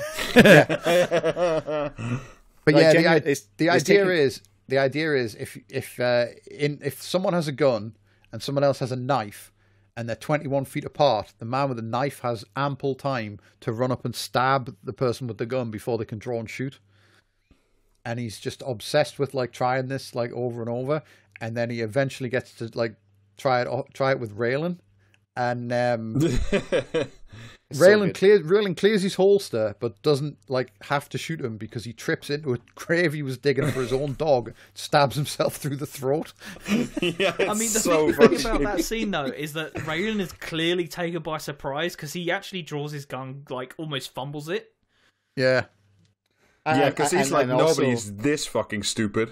Yeah, exactly. Yeah, and he straight up says, in my defense, I would have warned you, but I didn't see it either. It's just so good. Yeah, but yeah, he keeps trying to fucking like get bait people into doing that. He almost does it with Eric Roberts, who is in it as one of the worst characters in the show. Yeah, let's not talk about that. Jesus. Yeah. Although the Eric Roberts episode does bring us the showdown with Roscoe and Jay, who are like just incredible. In once again, with like the henchmen are fucking better than the villains. Because at one point in that season, like Johnny Crowder is like the antagonist, and he's bribed Hot Rod's. He's working for Hot Rod, but then he's bribed Hot Rod's guys to turn on Hot Rod. And then he ends up getting like shot in Mexico for his trouble. But Roscoe and Jay, as like two of Hot Rod's henchmen, are just great. Wood Harris, like, do you know what I mean? Like we were saying when we in the aborted episode on Dredd, Wood Harris is a really good actor. No lies. He's really good. I mean, he's incredible in The Wire as well. But yeah, it's him and I think they're brothers actually. The other guy is they are. Yeah, the other guy is it Steve Harris? And he's I want to say he's the fucking sergeant guy that gets shot in the neck in The Rock. Oh, that's a deep cut. But yeah, like they're a couple of Shakespeare quoting like henchmen. Yeah. And they're great. Like Raylan has a run in with them earlier in the season when he has to help, or he gets manipulated by Loretta into helping her like deal with them, because Loretta and her boyfriend bought drugs from Hot Rod, and then just ran off with the money or something like that, and then they buried the money, but then she moved it without telling her boyfriend, and they take the boyfriend, and they're like, he's trying to dig up the money, and they're going to kill him, and Raylan turns up and hits them with a shovel, and then has to talk down Hot Rod. You know what I mean? Like, I'll kill 4 of you before before you clear your holsters, and then I'll take my chances with the other 2. And then he realizes afterwards that like Loretta basically manipulated him because she got out of her depth in the drug trade, and then like, you know what I mean, like abused his kindness, and he says like he tells her like, you know, like, Jesus, Loretta, please take it easy on the rest of us, which sets her up for a return in season 6. And how? Yeah, we also introduce Mary Steenburgen as Catherine Hale in that season. Yeah, and also I think she makes an earlier appearance, I'm sure. That's what I said. Sorry, I meant in 5. Yeah, earlier than that even. I'm sure she shows up with Wynn Duffy at one point earlier than that. Read about I don't think so. The touring stuff. I'm almost certain she does. Whatever. Yeah, that's in 5. Is that 5? You sure? Yeah, because Duffy is like trying to import heroin with Boyd. Yeah. And they make a deal they get the Canadians to introduce them to like the Mexican pipeline or something, don't they? Yeah. And then also, they fuck that up. Yeah, and also very importantly, she's in the room when Nikki Augustine gets I believe it's Nikki Augustine gets dealt with by Boyd. No, it's not, it's Picker. Oh, it's Picker, sorry, my bad. Yeah, with the redneck IED. Yeah, so good. That's fucking that whole scene is still. I just watch that on YouTube sometimes, just as a pure enjoyment. Yeah, I just love Win Duffy's reaction to that whole thing. Like, his honestly, Win Duffy's reactions to everything are fucking incredible. Yeah. Yes, like yeah. Early. I just want to like go off about it, but one bit I'd really like is when I think it's I can't remember if it's season 3 or 4 where Raylan's just like had enough of his shit. Oh, it's the Russian roulette in season 3. Yeah. Jesus Christ! Jesus Christ! Yeah, like it's great because he goes from oh, what are you doing? Are you going to play a little Russian roulette with me there and all that? And then like when he actually pulls the trigger, he just fucking like flips his shit. It's great. Which, to be fair, also, you would. Yeah. It's also the way he puts pronunciation. It's not Jesus Christ. It's Jesus Christ. Like he really. Yeah, it's none of us can do this justice. Like. No, it's so good. What the hell is wrong with you? And it's so good. It's really excellent. Yeah, I mean, like, honestly, if we were like bad, Reddit people, we would like just make threads of like Win Duffy reacts to things. But we're better than that. We have a podcast. Fuck you. Yeah. It's excusable when a man has such expressive eyebrows. He does. He does. He does. They're fucking incredible. Those are majestic eyebrows. Yeah, but yeah, Mary Steenburgen turns up as the wife of like a former crime lord who was killed. The assistant district attorney we mentioned earlier is David Vasquez. Yes. Yep. Mm-hmm. Yeah. He's in all five seasons, but one of his like earliest and cases is in Band of Brothers as well. Yeah. One of his earliest cases involves Grady Hale, who's like a fucking crime lord in Kentucky. Mm-hmm. And he got ratted out by someone and then killed in prison. And Vasquez's boss got killed, like just shotgunned in the street in broad daylight, so that no one, and he was the only person who ever knew the identity of the guy that flipped on Hale. And then that comes back in season 6. Yes. And Before there you go. I was just going to say, I don't think there's anything else from season 5 worth talking about, really, is there? No, not really. It's the weakest season. You fools. Is there any way to put a reply on TC's blog? God, no. Technology to reply to a post is decades away.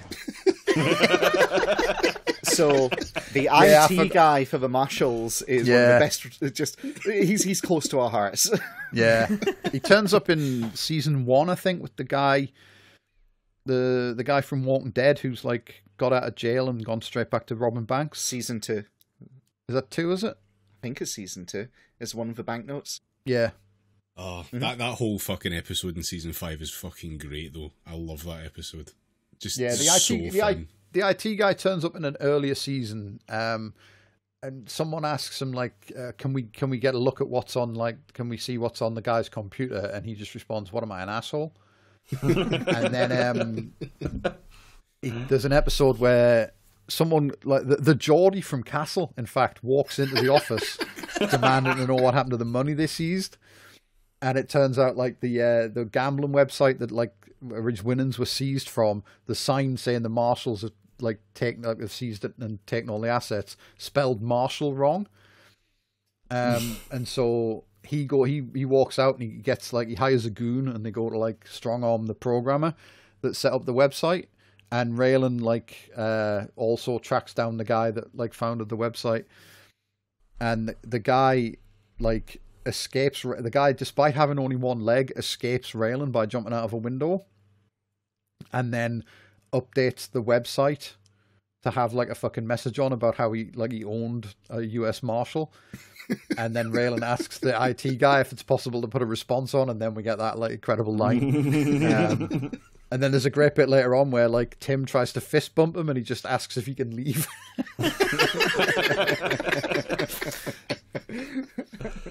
He is every inch the fucking IT guy. It's beautiful.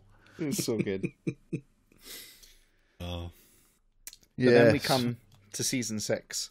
Yeah, which is a great season. Honestly, yeah, it's fantastic. It's on par with season 2. I would say.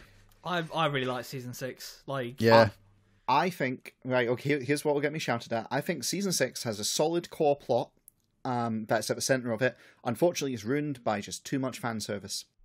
As a fan, I respectfully disagree. Yeah.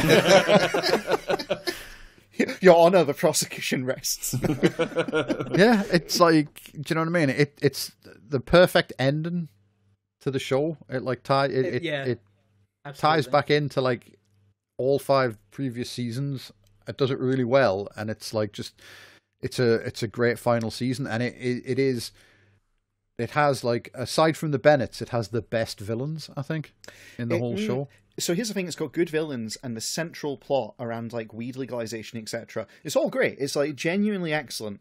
My problem is they kind of butcher character. It's like the same problem with Ava in the season before. They butcher characterization to right towards a particular end, and I just think it fails because of that. And like, for example, the thing that really gets me is they just basically rewrite the character of AUSA Vasquez. So they can set up the drama in the final episodes with, he thinks Raylan is in on it, etc. It's horseshit. Doesn't fit at all. Nothing like the level-headed guy who's previously been in it. But they need to ratchet up attention. No, so I think that's I think all of that from Vasquez is entirely justified. Like, if you'll pardon the fucking like pun, but because I love it when they say the name of the TV show. Yeah. In the TV show. It would be right. Here's the thing. The position he states makes sense, except it doesn't make sense for his character. If it was a different, AUSA that was saying it, you could buy it. But unfortunately, this is Vasquez, who's been involved in the previous, who's seen it all through, and who's honestly, like, he's smarter than this. He's characterized differently. It doesn't fit the character. Similarly, a lot of what they have in terms of like driving the characters towards an end it's the same problem with Ava. They've decided how they want to end the show, and I'll give them credit. The ending and the, like, if you will, time skip after, it's all great. Love it. It genuinely is actually really well put together. I do like Boone. I think Boone is well done, very well put together. Yep. But it's what they have to drive at in order to make it happen, and I mean, it's just I just don't think it hangs together to in the way that it should. To your point with Vasquez, actually, it makes perfect thematic sense, because part of that whole season is about how old shit that's just been left and not fucking addressed needs to be addressed, and when it's not addressed, people get fucking weird about it. Yeah, I mean, it's a TV show essentially about you can't really escape your past. You have to face it in some way or another, and that is this season is just that writ large, is it not? Yeah, like, I mean, it pushes characters to do things that even is slightly over the line for them. Like Raylan full on leaves his fucking badge and shit to just go away and go full on vigilante at one point, just to find Boyd. Yeah, and this is part of the problem.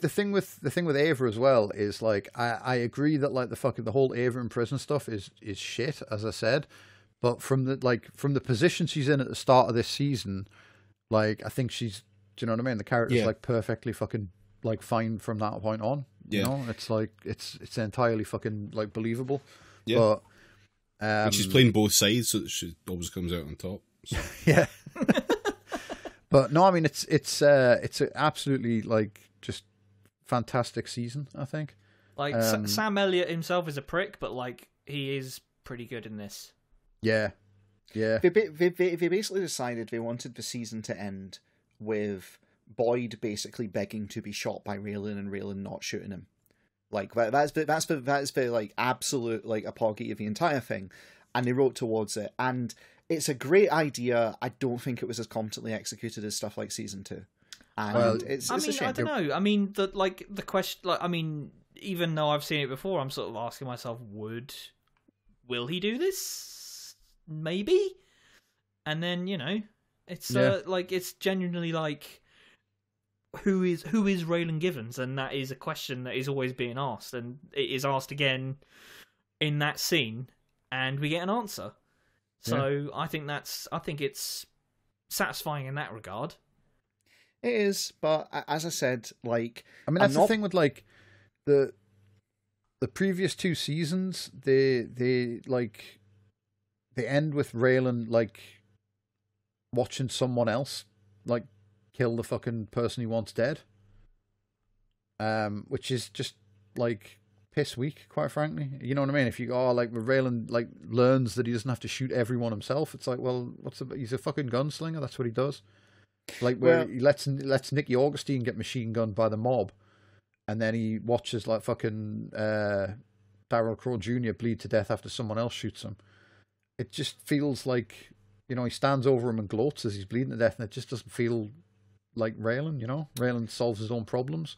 Well, and then by the end of season 6, he, like, you know, it's like, yeah, he has every reason in the world. No one would complain if he shot Boyd, but, like, he doesn't, because he's finally grown as a person.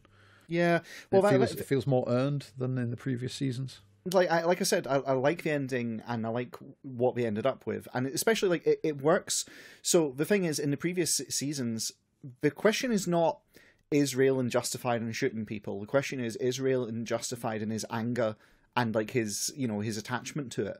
To which ultimately the answer is no, and he learns that, and he's able to prove it with Boyd. But with, you know, he straight up, the gloating over the guy's death is still, he's playing out his anger. It's just using someone else as the vector for it, etc. So it's like, I can see what they're going for there. Piss poor written though, and it's partly because the villain there wasn't very good. In the final season, I like what they got, and like I said, the everything up to, including just this lovely little touch, post time skip at the end.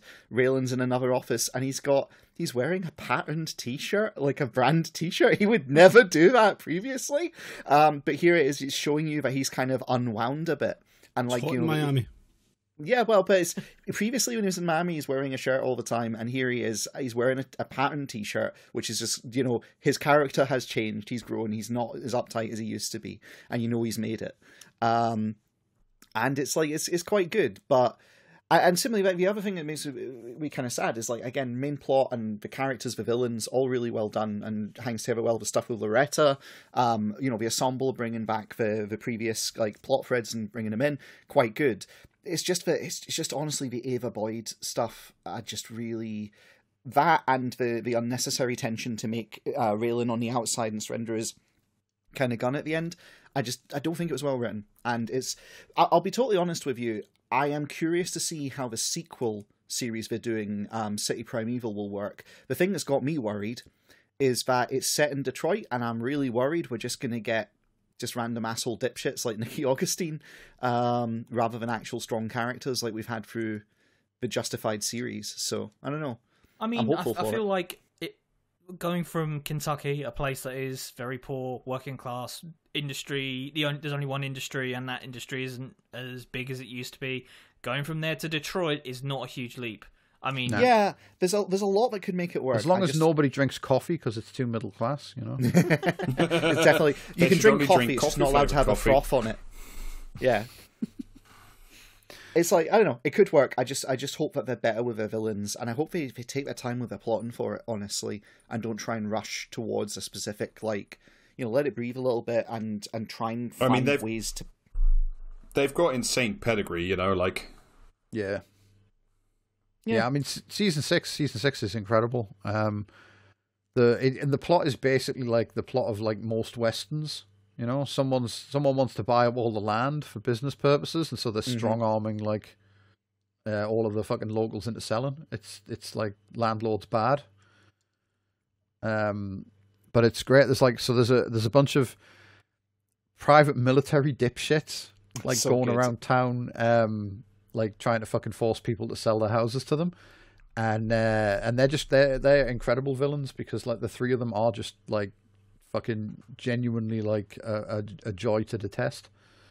Yeah, and including what was it? Locomotive? What's he called? Choo Choo. That's it. Like, yeah, he's great. Choo, Seabass, and Walker. Yeah. Just the names alone, what a pleasure. And I mean, that stuff there, like the military stuff there with Tim, works it seems much more natural than, like, the stuff in season 4. Yeah, there's the whole bit where fucking Choo takes him to the pizza place where they're all hanging out. Picks him up and he's just walking around casing the joint, and, like, it's great, like. Just totally like proper fucking I also served type shit. And, like, they're obviously, some of them are fucking, like, Seabass is just not fucking having it at all. He wants them gone. Choo-Choo's like, oh, he's one of us, though, so it's fine. And then he shows the fucking badge. She's like, right, okay. Catch you later. Yeah, I'll tell the cowboy what you were saying.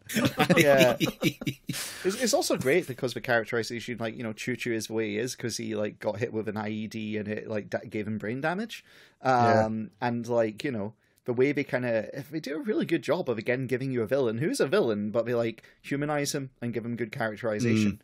So like all of this stuff I love. I think it's really, really good. And don't get me wrong, like ranking the seasons, I don't think it's the worst. I honestly think season 5's the worst.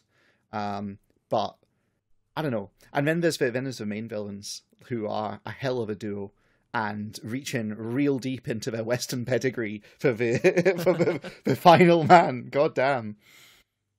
Sam Elliott, bless him, absolutely fantastic. Don't bless him, he's a knob. Is he? He's good in this, like. He's good. He's good in this, but he is a prick. Yeah. Is he? Yeah. I genuinely don't know anything about his personal life. He was saying about how women didn't know how to play real cowboys, and it's like, motherfucker, you're an actor as well. Like, what are you talking about? Yeah, it was women and gay people. Oh, couldn't do cowboy stuff. Oh, it's like you do not want he's to a sort hand of it to. He's on that fucking Chris Pratt vibe, I think. Oh, fuck them. It's always a shame. It's like, do you want me to ruin? Do you know Art? He's an absolute dipshit in real life. Oh, yeah, as well. Fucking Rush Limbaugh fan. Yeah. So, but yeah, so like fucking Sam Elliott's Avery Markham, who is like the former partner of like deceased crime lord Grady Hale, and it turned out he was sleeping with Catherine Hale, Grady's wife, and then after like Grady got ratted to the feds, Markham fled, but like Catherine's unsure as to whether he fled because he was the one that ratted him or whether he thought he would be next. And so she assumes he was the one that had Grady killed in prison.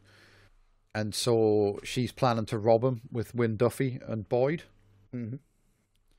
But they can't, like, when they break into his safe deposit box, they find like a bunch of land deeds and stuff, and so then they start working out that he's like planning to buy up like all the farmland so that he can grow legal weed if it becomes legalized in Kentucky.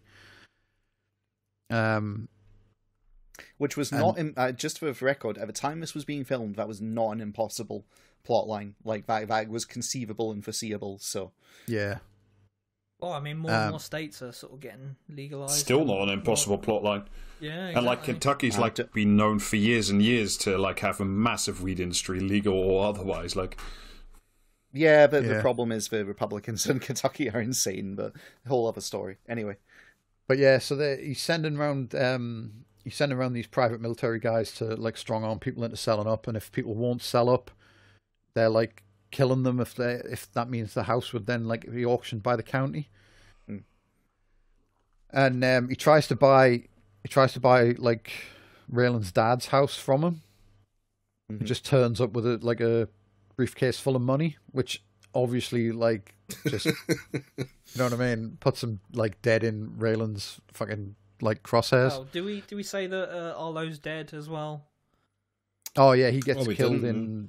He gets killed in season 4. Oh, season 4's just not very good, so we kind of skimmed over that. Yeah, because like he knows who Drew Thompson is. Him and the sheriff or whatever from season 1. Who we didn't mention either. Yeah. Never the only mind. two Just people who move know on. who Drew Thompson is, and the sheriff, who's also in prison now, kills Arlo. Yeah. Another thing, while we're briefly back at season 4 as well, did not like how season 4 just like took the Noble's Holler stuff and just fucking like yeeted it. Yeah. Limehouse, who was like in season 3, Limehouse is like the fucking ultimate man of his word. He won't like, Mags Bennett's dead and he still won't like break his promise to her and all this sort of stuff. And what is established to be like a fairly important like part of the fucking like setting is there's only one way in and out of Noble's Holler, and they protect it. They have a guard on it at all times because like fucking rednecks might come up and try and kill them. And then in season 4, it's just we'll go up the back road into Noble's Holler suddenly because they're gonna go and like get in there. And also Limehouse is just a fucking like dipshit in that season. He's like, someone makes a deal with him and then he just decides at the last minute he's changing the deal and like all this sort. It's just fucking bollocks. Like, But yeah, I'll be totally honest with you. The inconsistent writing in Limehouse in season 4 is really forgettable. I'm not very fond of that either. yeah, Pod consensus. but yeah, season 6, like the private military guys like fuck everything up, don't they? It's like they just make a complete hash out of everything.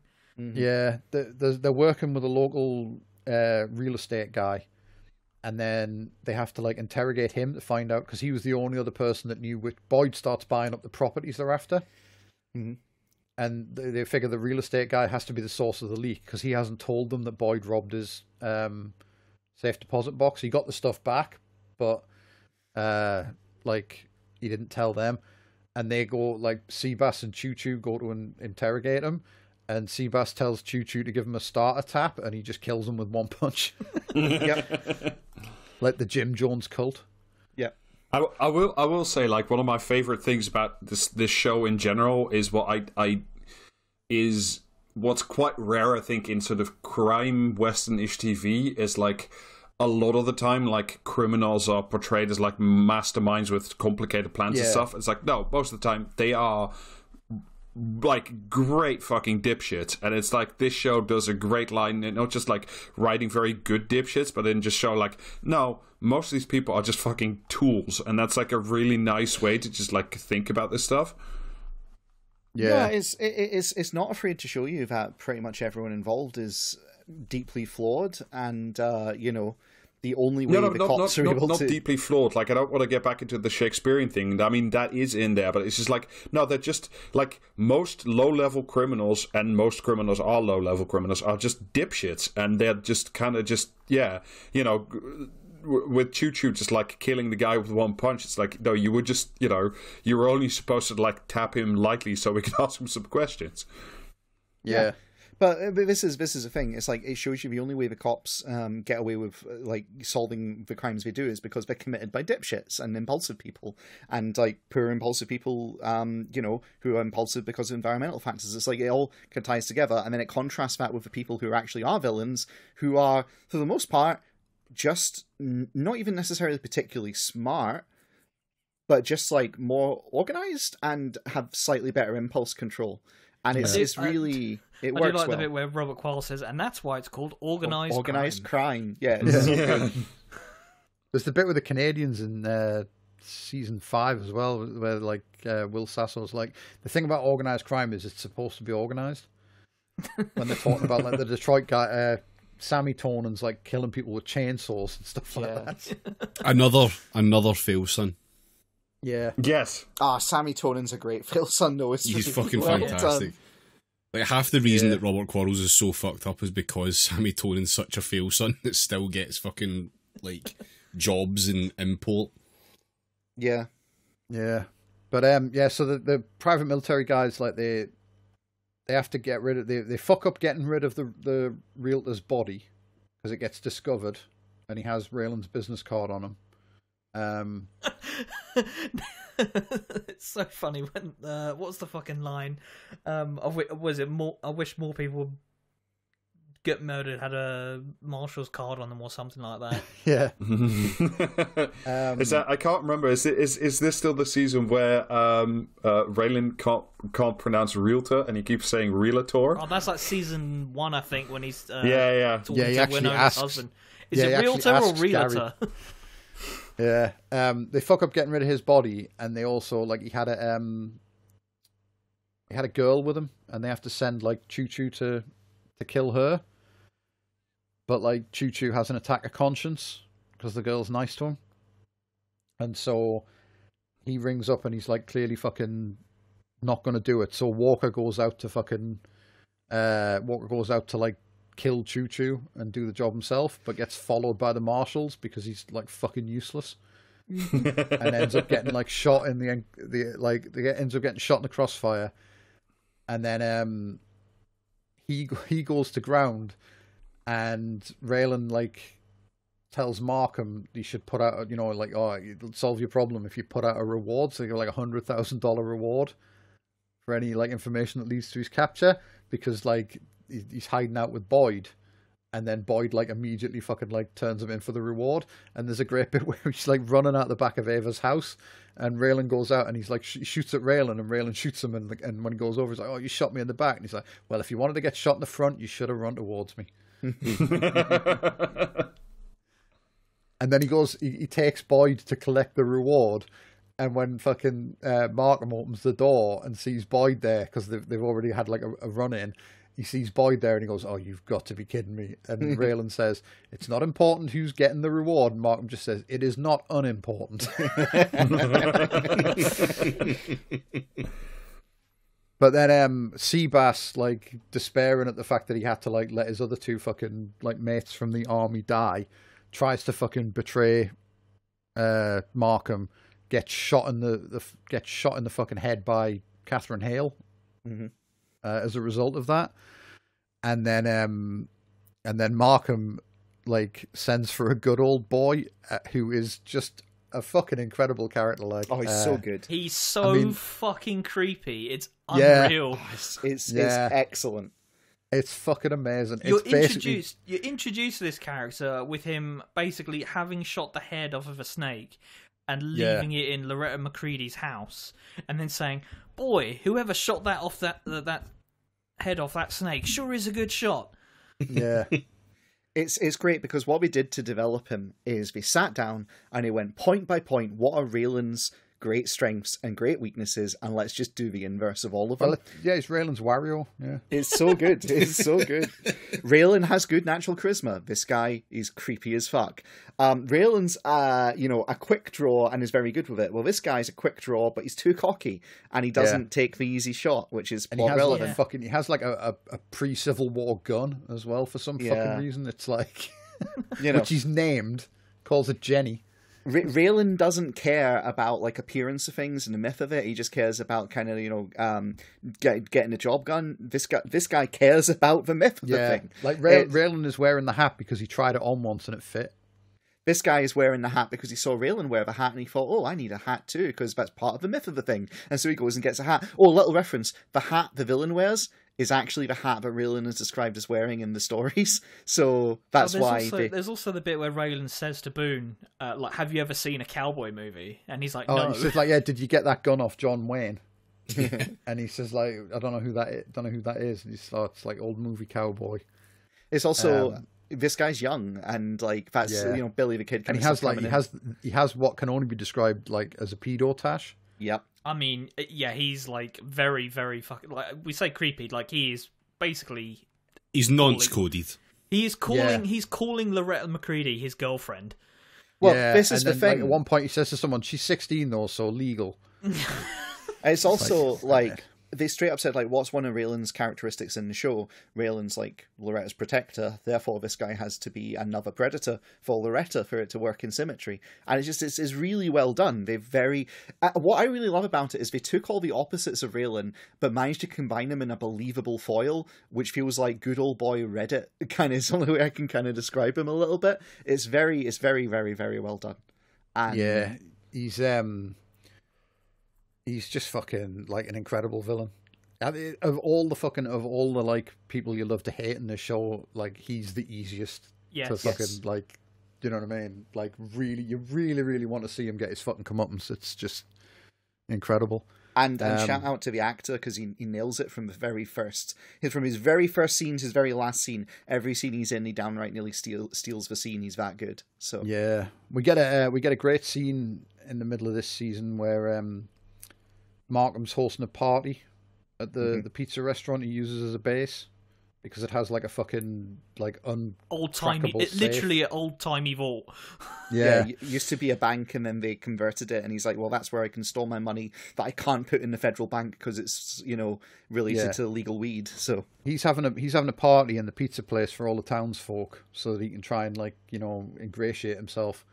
And Loretta like basically does the exact same fucking thing Mags Bennett does in the church when the woman from the mining company's like trying to ingratiate herself with the townsfolk, and she gives the same sort of speech about how like she'll buy their land and she'll like give them the jobs and keep hauling for Harlan people and all this sort of stuff. And It's really good. And then, like, at some point as well, we should address what is, honestly, for me, the greatest scene in the whole show. All right. Which is when, like, fucking... Because it's revealed that Wynne Duffy was the rat that, like, fucking got Grady Hale, like, flipped, and may possibly have been the guy that shotgunned Simon Poole, the district attorney, in the street. But his bodyguard catches wind of this, or he has to rat for the marshals, like, in the present day, and his bodyguard's not happy about it because he's like got a fucking code. Yeah, he's got a code. His bodyguard is a himbo called Mikey. Mikey is a literally character. Cauliflower eared as well. It's fucking great. Yeah. And like he figures out that like Duffy must have ratted on Hale back in the day, and then like takes Duffy prisoner and calls Catherine Hale to come and fucking like get a revenge. Markham offers to do it for her, but she like goes to do it herself.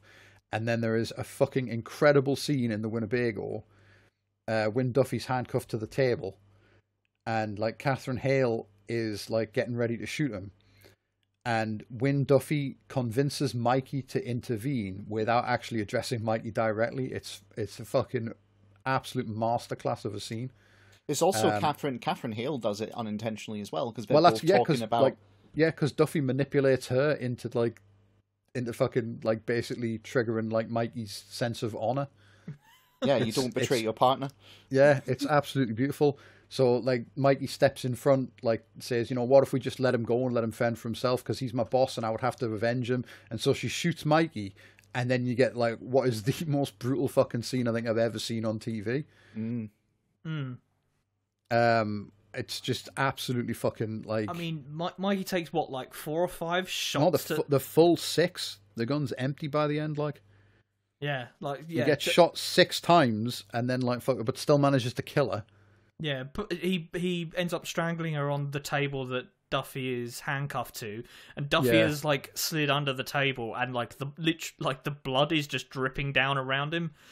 Yeah, it's a very, very fucking brutal scene. And he's comforting Mikey as Mikey's like, "I'm cold, hold me," as he's dying. And yeah, like it's fucking when Duffy sells it. His reactions throughout the entire scene sell the sheer horror of it. I will say, like, it's not my favourite scene, but I do think it's up there as one of the best acted scenes, hands down. Well, you'll never fucking listen to like Packard Bell's Canon in D the same way again, will you? No, you won't. It's very good. It's so good. Like, it's genuinely, they do an awful lot with that. And what's really great, I've got another little detail for you, by the way. So the guy playing Wynne Duffy, you know how he talks about Fiji and various other things at various points? In real life, he was going on holiday to Fiji, and we'd planned for him to take a GoPro with him and film himself like surfing in Fiji, so they could then clip that in as an after credits little sting of like, this is what Wynne Duffy's doing with his life after, you know, Justified. But unfortunately, the GoPro they gave him like broke off and fell to the bottom of the ocean, so he couldn't do it. But yeah, that scene was meant to be when Wynne Duffy decides to get out of crime, believe it or not.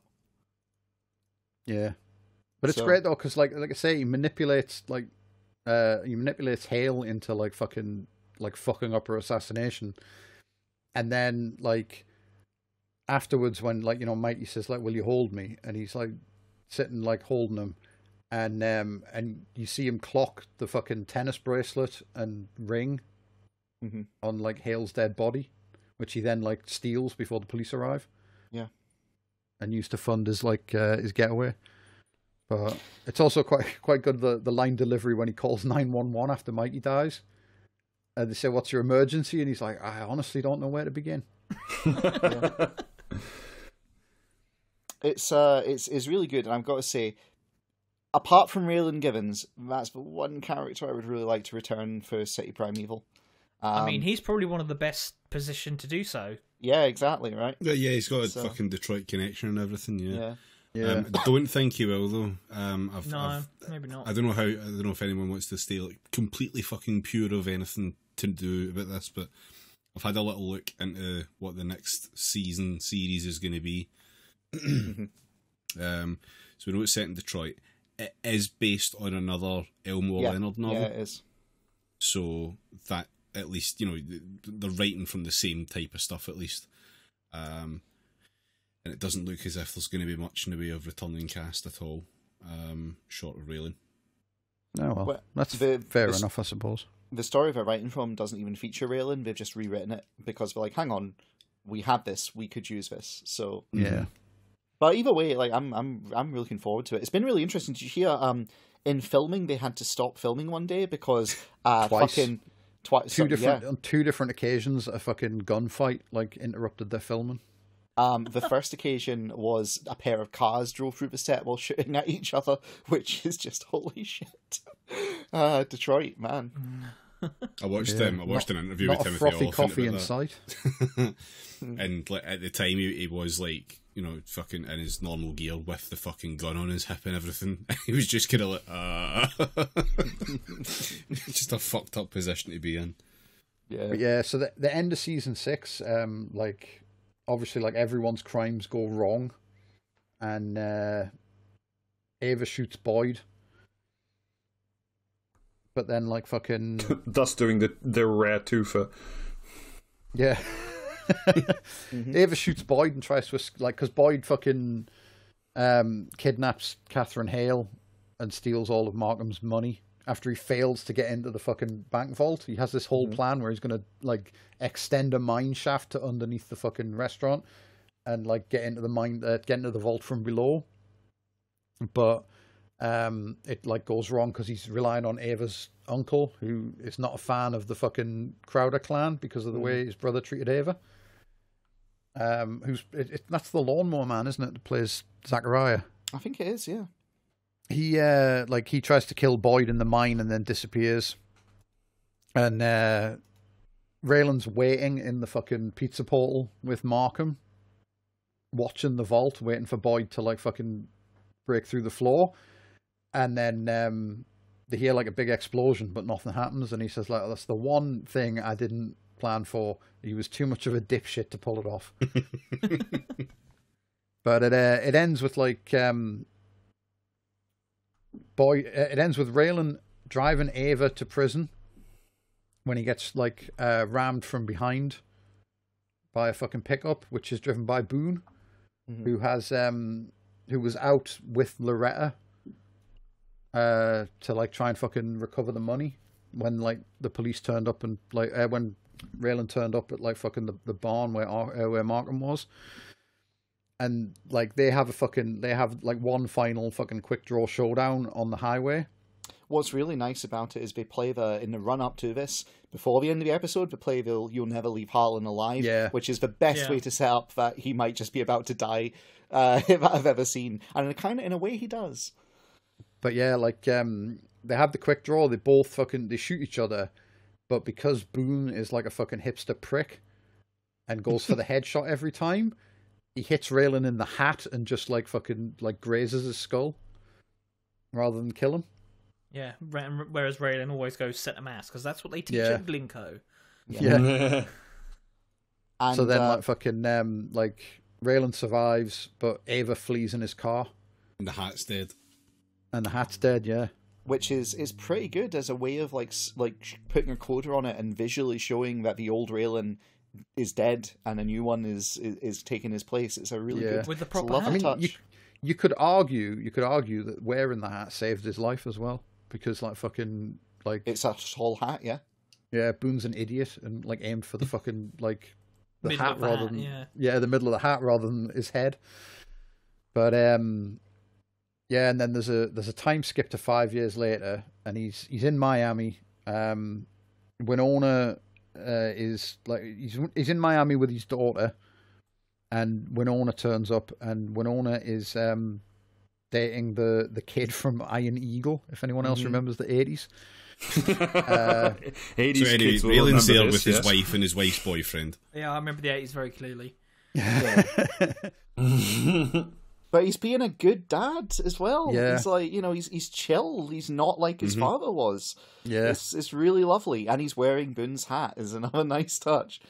Tried it on and it fit. Yeah. And then except he's not wearing it during the scene with his daughter. He puts it on after. Showing that he's able to take the hat off now and not be that guy. It's so nice. It's really well written. And he gets a tip of like the possibility of Ava's whereabouts, tracks her down to California, and like it turns out she's had Boyd's son, and so he's not going to turn her in. But as one last favour to her, he goes to visit Boyd in prison, with a fake ID, and tells him that Ava died while using a stolen identity, and they've only just found out. So that Boyd will never again try to like find her. And also, whilst he turns up in prison, Boyd is doing his born again thing again. You know? Yeah, possibly for real this time.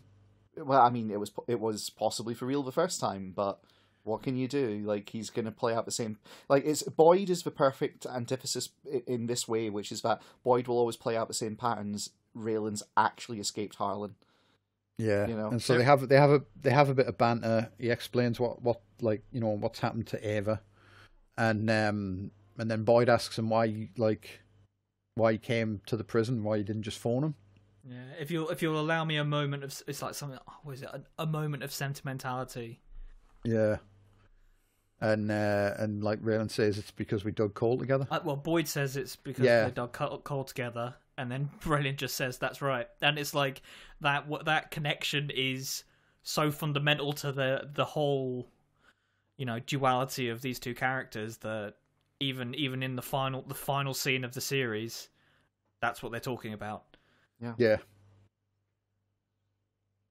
it's great. Like, it's genuinely good. Like, I think this is probably the most unanimous Praxis Cast endorsement I think we've ever had.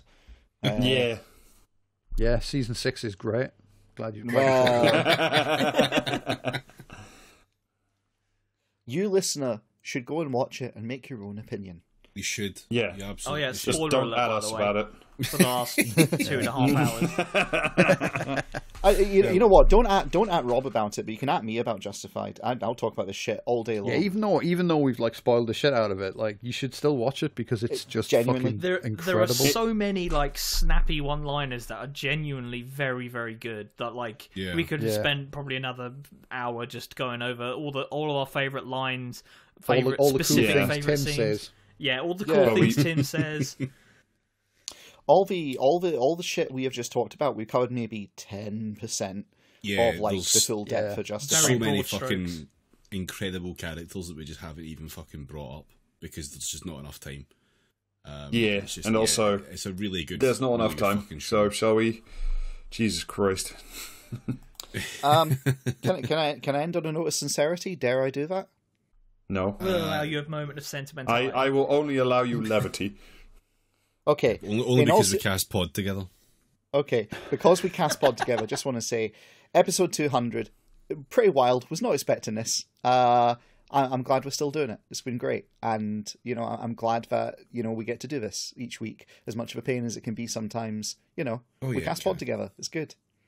Yeah, it's been a real adventure. That's right. Yeah, it's. I never fucking thought we'd get to 100, let alone 200 when we started this dumb shit. But I don't know. Seems to work. And unfortunately, it will continue. So, yeah. Yeah, the podcasting will continue until the UK improves, which is a long way away. March into the grave. Yeah, fucking. Yeah, but watch Justified. Do watch Justified. If you've seen it already, go see it again. I'll probably end up fucking watching this again pretty soon. Yeah. There's so much incredibly good shit we didn't even fucking touch on. Like, I only just thought, like, I'm genuinely not gonna spoil this for people, but the fucking ice pick guy.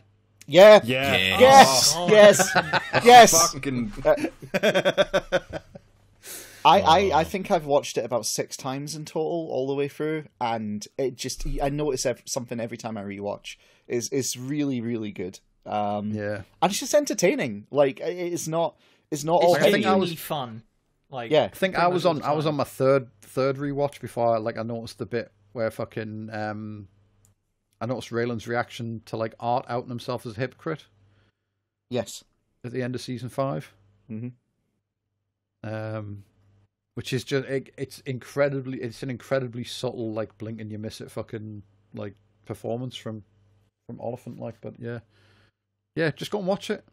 Yeah, the fuck are you still listening to us for?